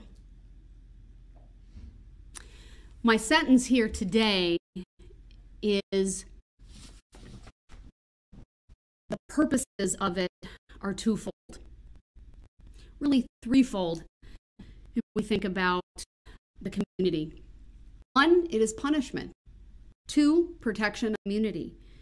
And three, what I hope is justice and closure for the families and the community at large. I, of course, want to recognize and give due respect to the guilty verdicts that were rendered by the jury in this case. Not just 76 guilty verdicts, but the verdict questions that they answered, including for counts 1 through 6 and 7 through 67 that had the special verdict question related to the use of a dangerous weapon.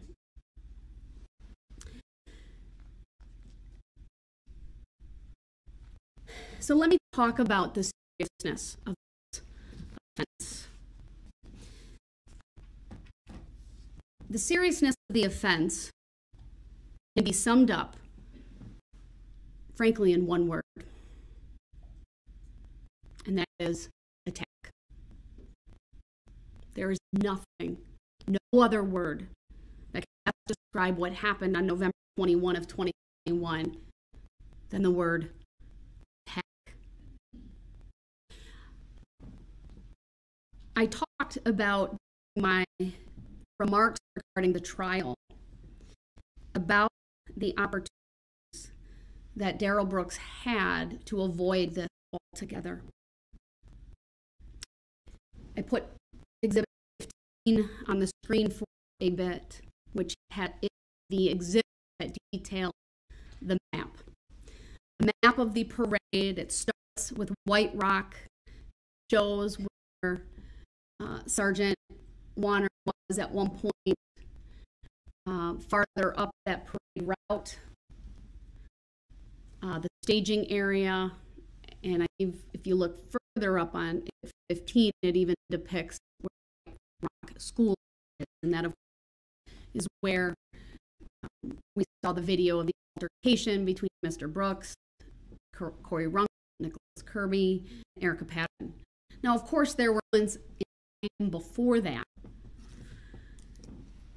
but that is really where things started, where I believe Mr. Brooks boiled over with rage and anger that he was not to control on this date. He had a number of opportunities to simply drive the other direction down White Rock. He chose to drive toward Main Street, even though from the testimony we know it was very evident that it was staging for a parade. There were many people, may not have been exactly by the school, but farther down White Rock. From Niagara forward is where that staging area was located, and many people were there. The sights and sounds of a parade, the signs on the side of the road telling people not to park there, for example. Instead of turning around, or instead of turning left onto East Main Street or left onto Pleasant, and despite Sergeant Warner trying to flag him down and being in front of a squad with lights, right, a clear indication you should listen to or honor the even gestures of a police officer, and he was in uniform. He drives down White Rock Avenue and has contact with Detective Casey, who very clearly did everything he could to stop Mr. Brooks. And in that moment, thinking it's a lost motorist. But Mr. Brooks chose to basically brush him aside with that SUV and drive on to Main Street, past more people, past many spectators, and in a manner that was not just at a speed inappropriate for a parade, but frankly, that was reckless and endangered anyone who was on the roadway at that time, whether or not he hit anyone between White Rock and Main and Barstow and Main. But during that 3-block section of Main Street, he could have turned off Buckley, Northeast Avenue, Martin Street, or in either direction on Barstow. He could have stopped, asked for the police barricades to have been removed, or frankly, turned his car around even at that point, gone back the way that he had come. But he didn't do that. He chose to drive recklessly, carelessly, maliciously through a parade route and at anyone in his path, where he struck not one, not two, not three, but 68 different people. We actually know that number's higher because we now know, we heard from the 2 individuals who were with Extreme Dance, the one girl who was struck by one of the individuals who was clearly struck, and that person flew into her. That would qualify for a charge based upon the state's description of how they chose to charge. It's just they didn't know until closer to the sentencing hearing. So 69 individuals if you include her.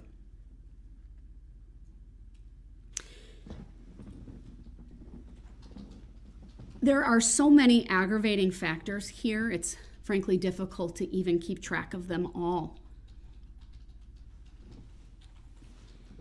The complete disregard for the lives of anyone else that day. Someone described it as depraved indifference, and I think that is the perfect phrase to capture the actions of Mr. Brooks on November 21st of 2021. The aggravated factors, the numerous opportunities to turn around or not even enter the parade route or simply to stop. The fact that he mowed over and used that vehicle as a battering ram to hit 68 individuals, never once stopping, with rage and anger at suspecting people at the parade who were there simply to kick off the holiday season, to experience joy with families. The intentionality of the conduct, outstanding. The viciousness, the speed, swerving from side to side at various points. This is not a case of whodunit.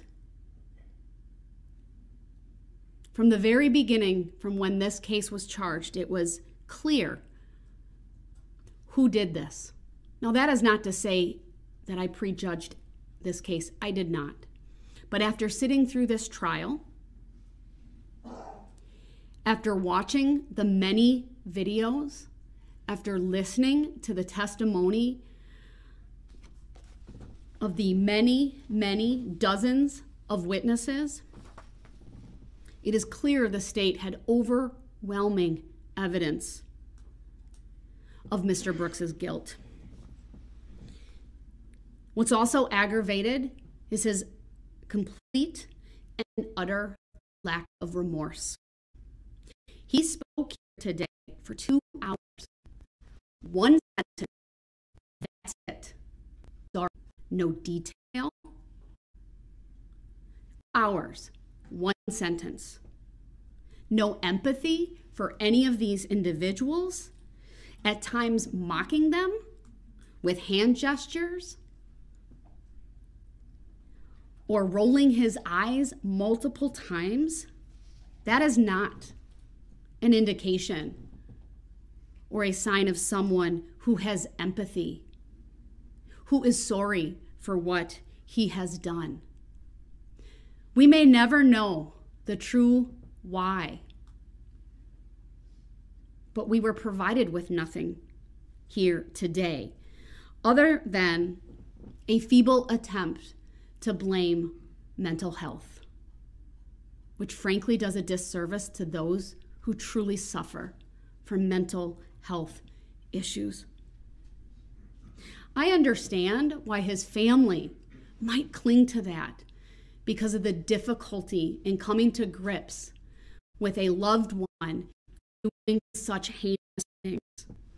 But for Mr. Brooks, it's nothing more than indifference, action, and of what he did and the impact that he has caused as a result of his heinous actions. I searched for a mitigating factor in this case. I waited patiently for an apology, a true apology.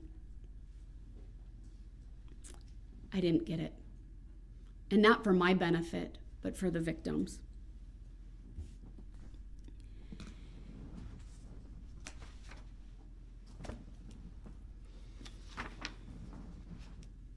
The law allows me to look at things such as Mr. Brooks's prior history, including the history of criminal offenses and pending charges, the history of undesirable behavior patterns, which can include dismissed, uncharged, or unproven offenses or facts, even including expunged offenses not really relevant here.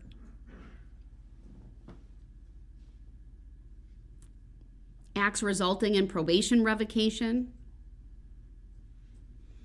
Of course, those are part of his criminal history, nothing specific to these charges.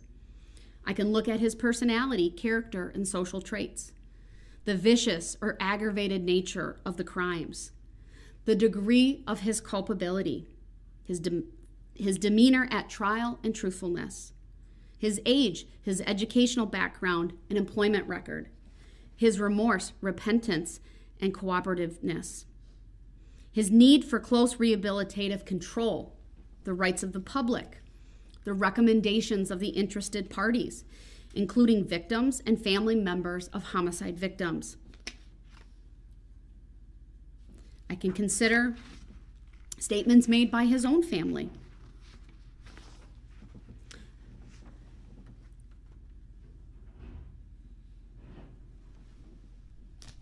I can certainly consider the length of pretrial detention, which I'd note, though, when facing 6 life sentences, is really a fraction of the time available to this court.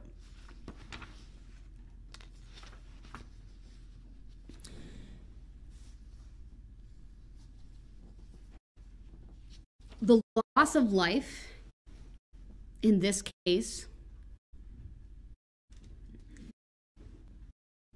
is certainly one of the aggravating factors today. The number of people injured, also an aggravating factor. The reach into the community, certainly palpable because this was a Christmas parade. I think it was a comment earlier, either today or yesterday, that this was not like one act where Mr. Brooks drove into a crowd of people.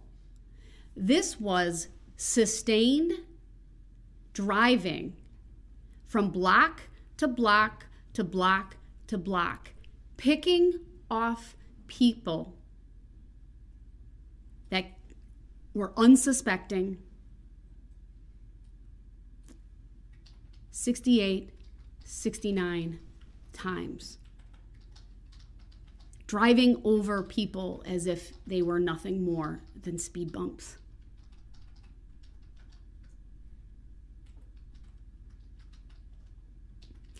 What's also aggravated is his conduct after he drove through the parade.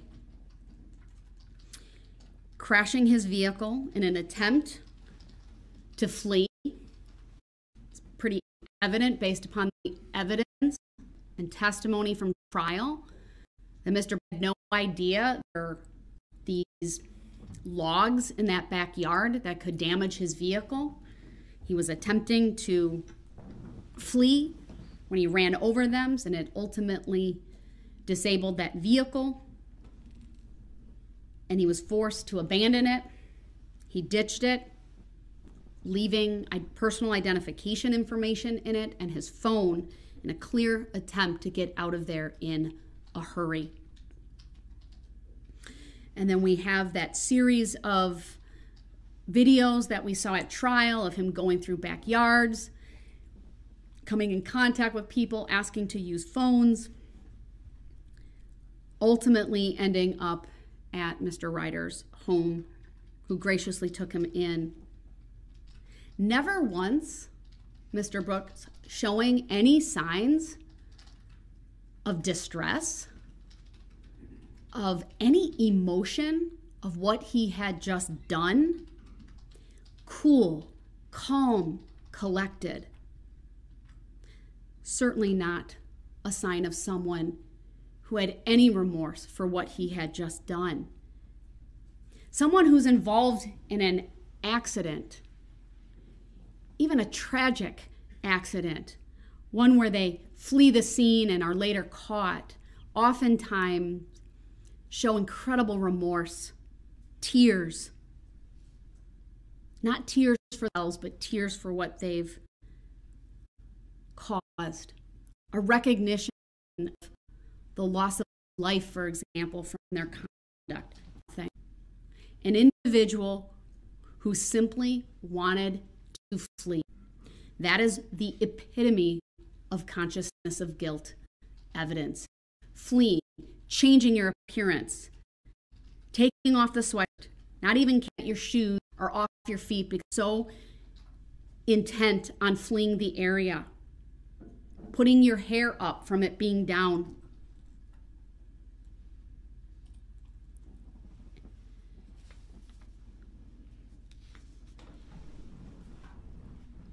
No doubt, this is by far and away one of the most aggravated cases I've ever presided over. The sheer magnitude of the loss, the number of victims, the types of crimes for which the jury has convicted him.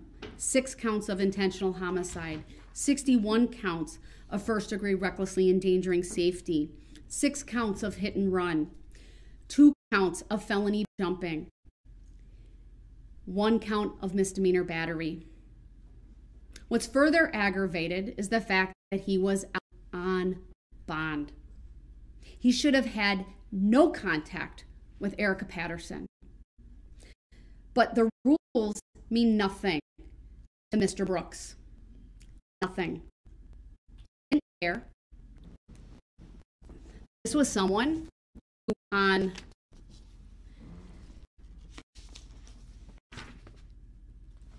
two prior occasions, charged with, frankly, causing mayhem. 1, a reckless endangering safety for discharging a firearm.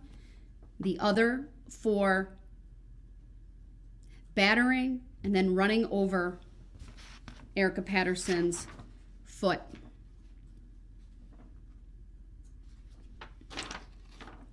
This court does get to consider the other act's evidence that the state sought to introduce at trial. That other act's evidence includes that on November 2 of 21, Milwaukee police took a complaint from Erica Patterson that Mr. Brooks had run over her with his vehicle and tried to kill her. She had tire marks on her right pant leg. She could not move her leg and had blood coming from her mouth. On that date, Mr. Brooks was driving the same vehicle that he drove through the parade. Erica Patterson was conveyed to Frederick Memorial Hospital. Her injuries received medical attention. She even had that boot on her leg on November 21 of 2021. She described Mr. Brooks to police as yelling at her, using profanity, as she tried walking past him when she was at a gas station. I think initially before that, at another location, but ultimately where he allegedly ran over her was at a gas station and caused the injury to her leg. Struck her in the face once with a closed fist, causing pain and bleeding without her consent. And then it was after she walked away that he followed her.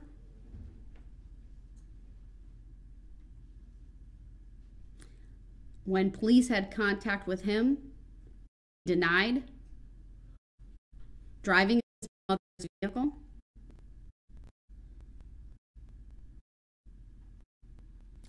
Police had contact with him at his house. He ignored their commands. He was found in the vehicle, claiming that he was having an anxiety attack upon the sight of the squad car and needed to get into the home to get his inhaler.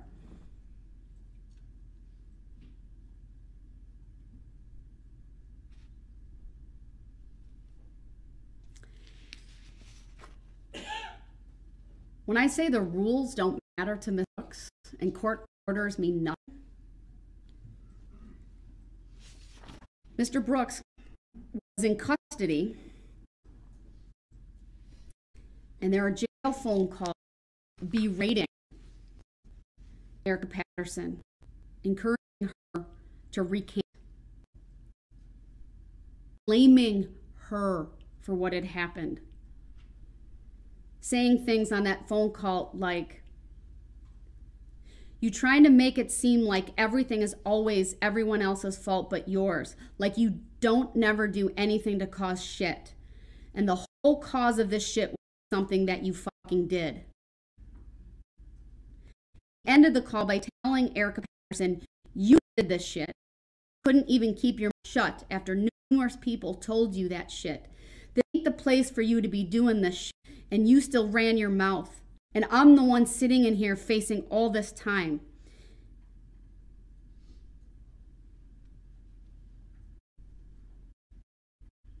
He repeatedly calls her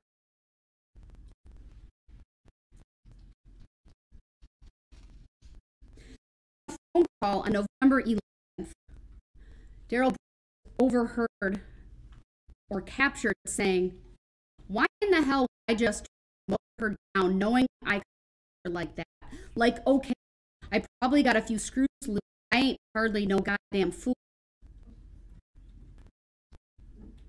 He's complaining that she won't post his bail.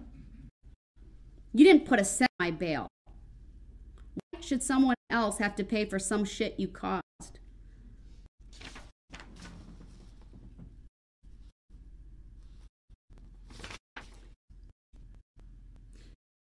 And apparently of that conversation, at least moments later, he says to her, "Nah, I didn't try to do anything, because if I tried to do something, you wouldn't be on the phone now. That's what I'm not realizing. If I really tried to do something, you wouldn't be on the phone now." That is the rage and the anger that Mr. Brooks had on November 21 of 2021 when he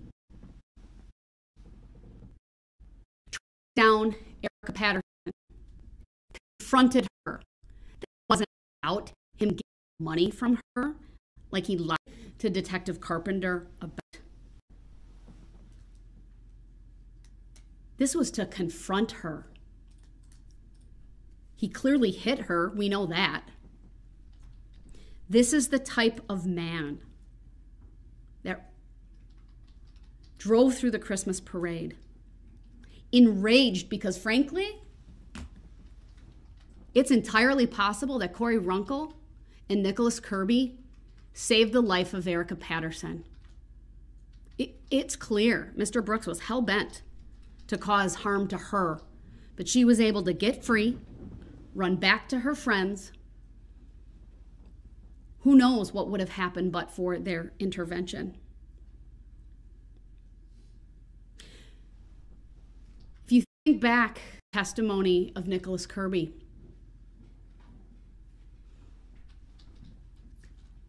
he felt bad for threatening Mr. Brooks, like somehow this was his fault.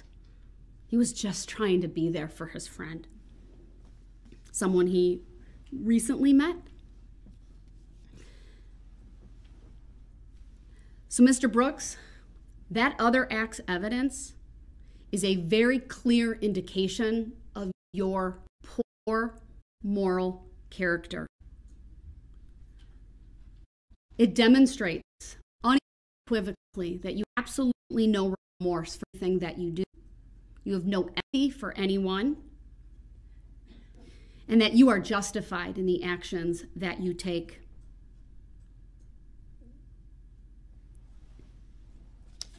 In addition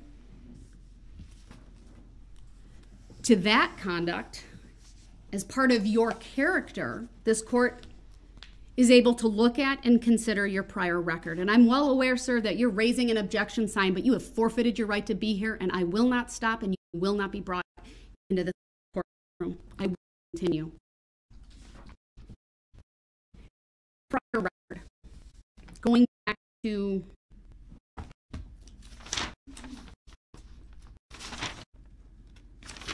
two thousand. Span what? Nevada, Georgia, at least police contact in Georgia. We have an unknown disposition, and Wisconsin. Substantial battery in 2000 to a crime. Put on probation. Ultimately, that was revoked. He went to prison. 2002 felony possession of THC. 2003 resisting obstructing jail time. 2005 a disorderly conduct ticket, but he failed to pay the forfeiture and ended up serving an alternative to incarceration. He ended up serving for failing to pay 30 days jail. 2009 obstructing 2 days jail, meaning he lied to police. 2010 strangulation. He was dismissed and read in, put on probation, ultimately revoked, serving 11 months jail.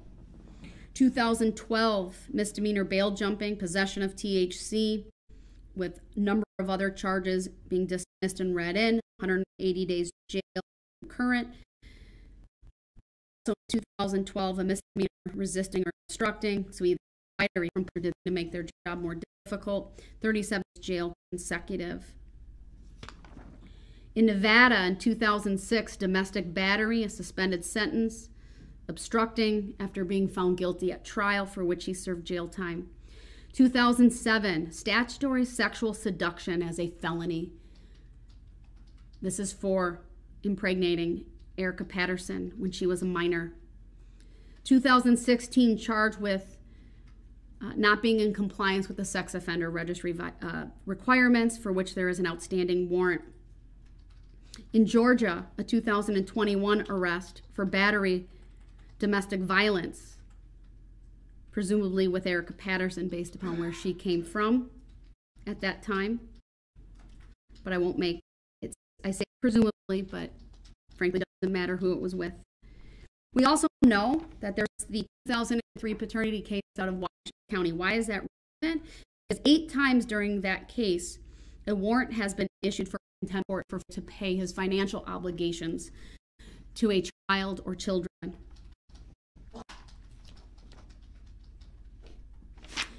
The pending cases for which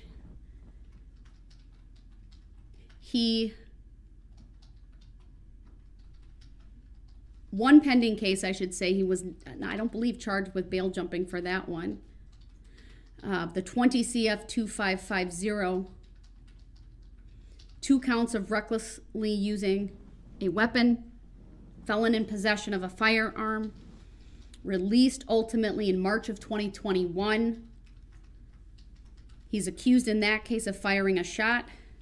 There were two occupants in a vehicle. One was his nephew, and when he was picked up by police, a loaded Beretta, 9mm, which had previously been reported as stolen, was found in his possession. We talk about acts evidence, that is the for which he was charged with felony bail jumping, the second-degree recklessly endangering safety for allegedly running over Erica Patterson, the battery DV, DC DV, and a resisting obstructing. And then the second would be he was charged with intimidation of a victim, felony bail jumping for conduct on November 8th. So November 2nd, November 8th.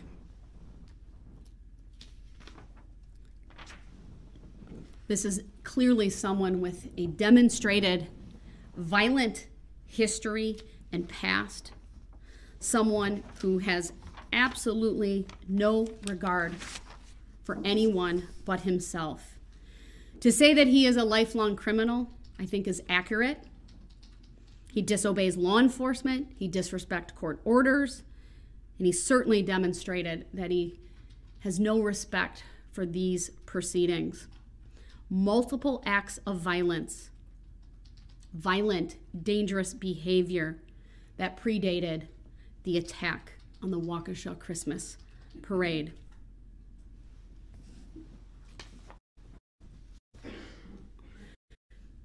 His character, or lack thereof, is also demonstrated by his complete and utter denial of culpability in this case. Blaming of his mental health or alleged health.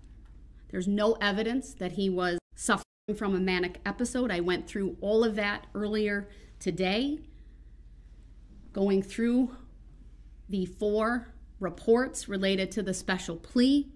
None of those doctors found support for his special plea.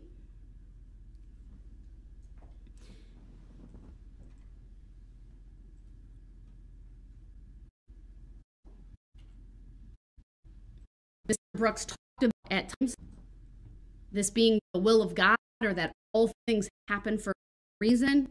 To tell you, Mr. Brooks, you are not an instrumentality of God. It may be inevitable to all of us, but you cut the lives of 6 individuals short. You alone, Mr. Brooks, cut the lives of these 6 innocent people short. I talked earlier about how I believe intelligent, deliberate, and purposeful he does. I considered that your treatment needs. Perhaps there are intersecting mental health issues as it relates to your personality disorder, but those issues can best be addressed in a confined setting where the Department of Corrections will be charged statutorily to evaluate you and to provide any medical or mental health treatment that you need.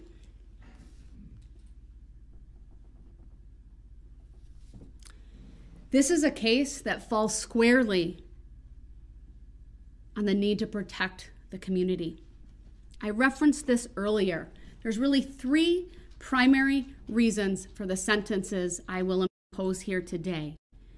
One is punishment, one is to protect the community, and the other is to provide justice and closure to the victims. Because under that category of need to protect, the court does get to consider the impact of these crimes on the victims.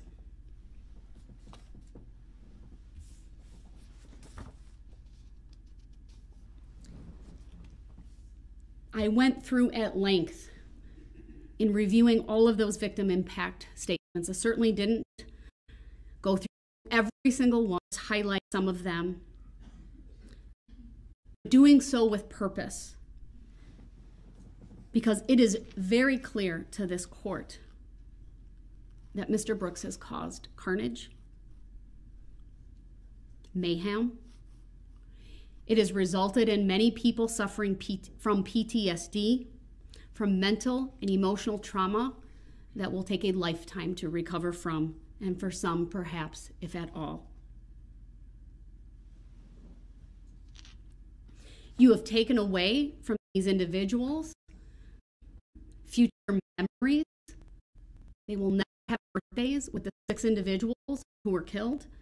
There will be weddings. There will be graduations. There will be none of the milestones that these families were looking forward to, whether it be for an innocent 8-year-old or an innocent 79-year-old. Frankly, Mr. Brooks, no one is safe from you. This community can only be safe if you are behind bars for the rest of your life. The actions of Darrell Brooks demand punishment. The community is not safe from your violent and criminal conduct unless you are in custody.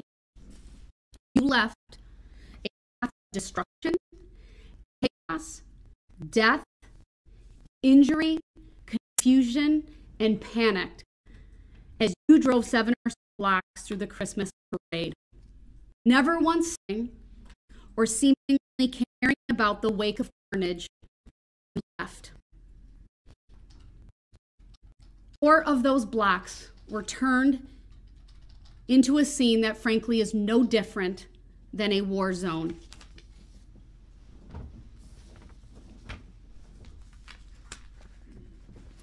On counts 1 through 6, this court is imposing a life sentence without the possibility or eligibility for supervision consecutive to one another. 1 life sentence for Virginia Sorensen.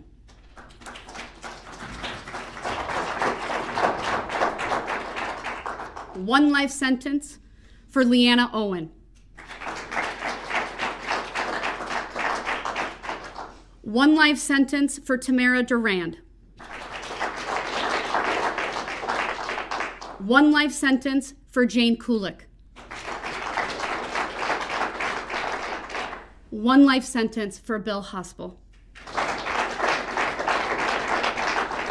And 1 life sentence for Jackson Sparks.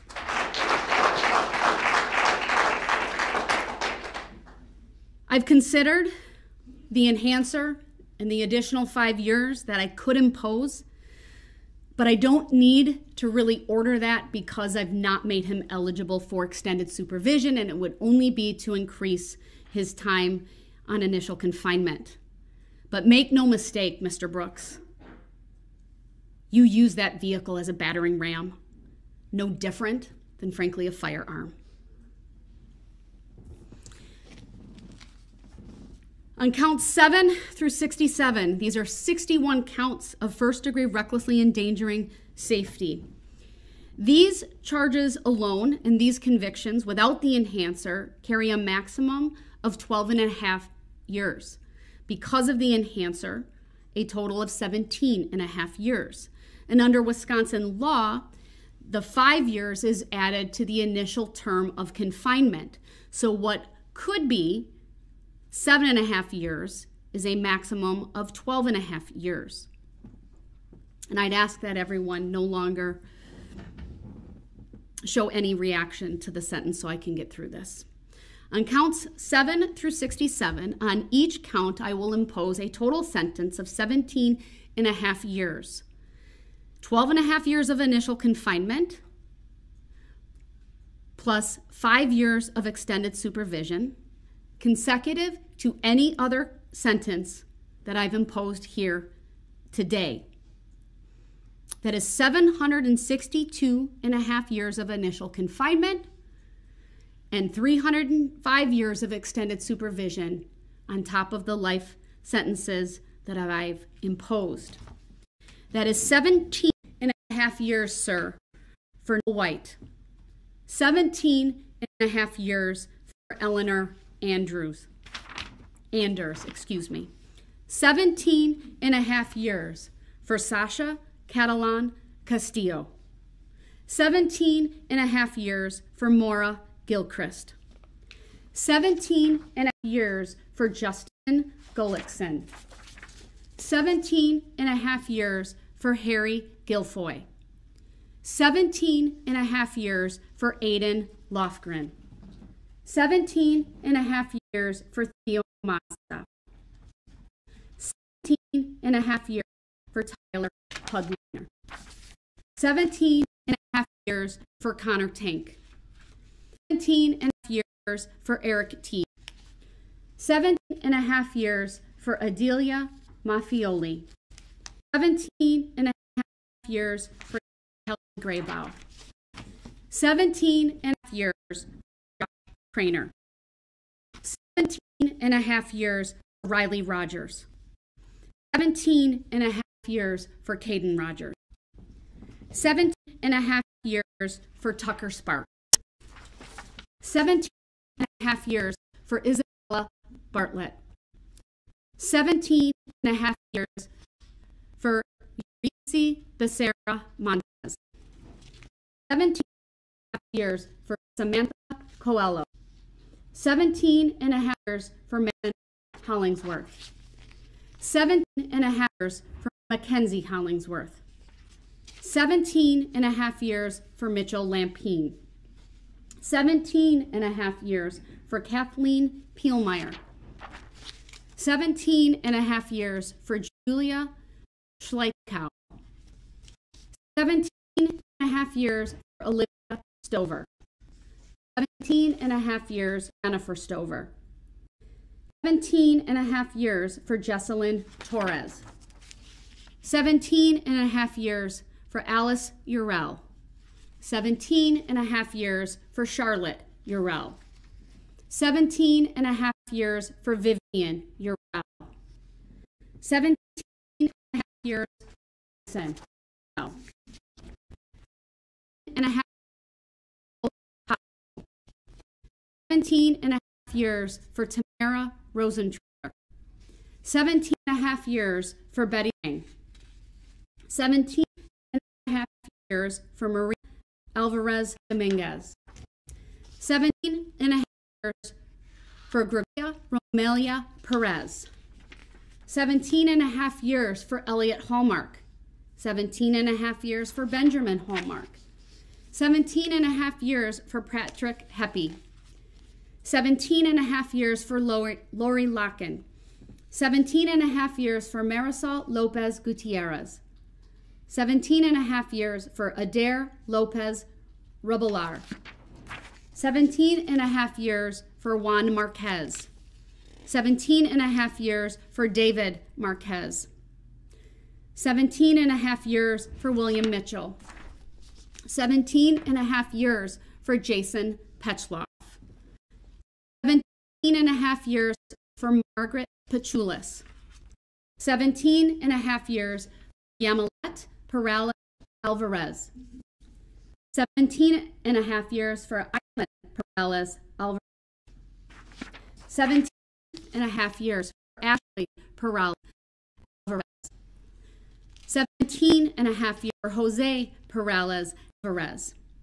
17 and a half years for Maria Perez. 17 and a half years for Camila Perez Gonzalez. 17 and a half years for Isaac. 17 and a half years for Deborah Perez.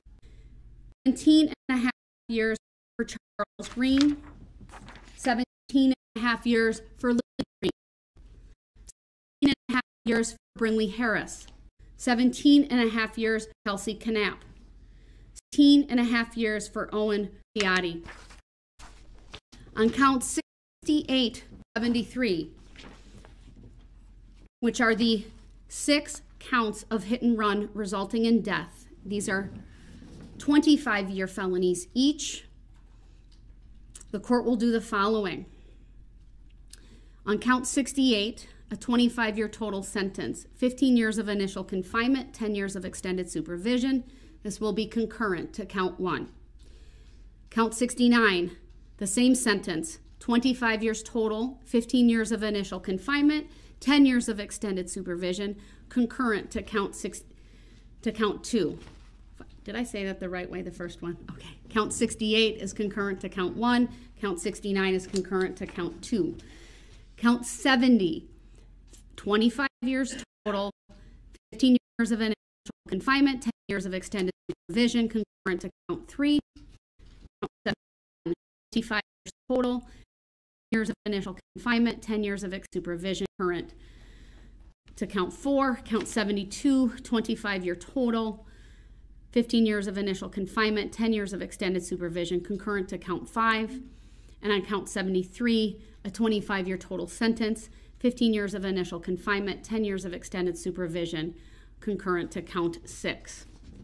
On count 74 and 75, the 2 felony counts of bail jumping, the court is ordering a 6-year sentence total on each count, 3 years of initial confinement, 3 years of extended supervision, consecutive to all other counts but concurrent with one another. And lastly, but certainly not least, the maximum sentence for the battery to Erica Patterson, 9 months consecutive to any other sentence. To order anything other than what I have done, sir, would be to unduly depreciate the seriousness of these offenses. It is needed, although largely symbolic, in the number of years that I have imposed here today, because frankly, you deserve it. I know it's symbolic, but it needs to hold you accountable in a very real and tangible way. For all of these sentences that I have imposed, I will order the following conditions: no contact with the victims as identified in the amended victim key or their families, no contact of any kind with Erica Patterson. You are to pay restitution in the amount of $47,193.29 to EMC Insurance Company, that's on behalf of the Waukesha School District, and $124,220.65 to the Crime Victim Compensation Program. I am ordering DNA surcharges on all counts. On counts 1 through 75, it's $250. On count 76, it's $200. Those are mandatory under the law. I'm also imposing domestic abuse surcharge on $100. I'm also imposing standard court costs on all counts. Although my primary emphasis that restitution be paid for costs, surcharges, and fees, I will order that restitution, costs, and fees be paid out of prison money. In other words, that all financial obligations shall be collected pursuant to statutory provisions as requested by the state. That's frankly a standard, it's customary, but it will be in the judgment of conviction. And then pursuant to 949.165, I'll find that it is appropriate for this court to order an escrow account under 949.165 for payment of restitution, cost, fees, services, and even for costs associated with prior legal representation or future representation under the statute. Mr. Brooks has been convicted of a number of serious crimes for which this section is appropriate. I will order 360 days credit as to count 1 and count 68. Only all other counts, 0 days credit because of the consecutive nature of these sentences that I've imposed here today. I calculated that with my sentence calculator. Of course, that is through yesterday because the sentences come today. There are a number of advisements I must go through. First of all, Mr. Brooks will be provided with a written explanation of determinate life sentence regarding the first-degree intentional homicide charges. Of course, he's not eligible for extended supervision. Form defines extended assignment for him, and there's other language on here that he can read at his convenience. He also will be provided with the notice of right to seek post-conviction relief form. The court will fill out the caption for him. He is instructed to review it. and review the defendant's acknowledgement, make the appropriate selection, sign and date it, and return that to the court. I must advise you, sir, you have been convicted of a felony. That means you may not vote in any election until your civil rights are restored. You may not possess a firearm. You may not possess body armor. Both those are punishable as felonies. You also have 20 days from today's date to appeal the decision of this court.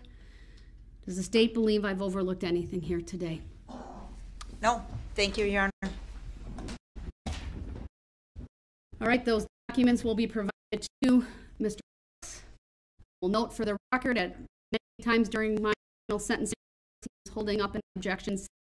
That objection is noted for the record.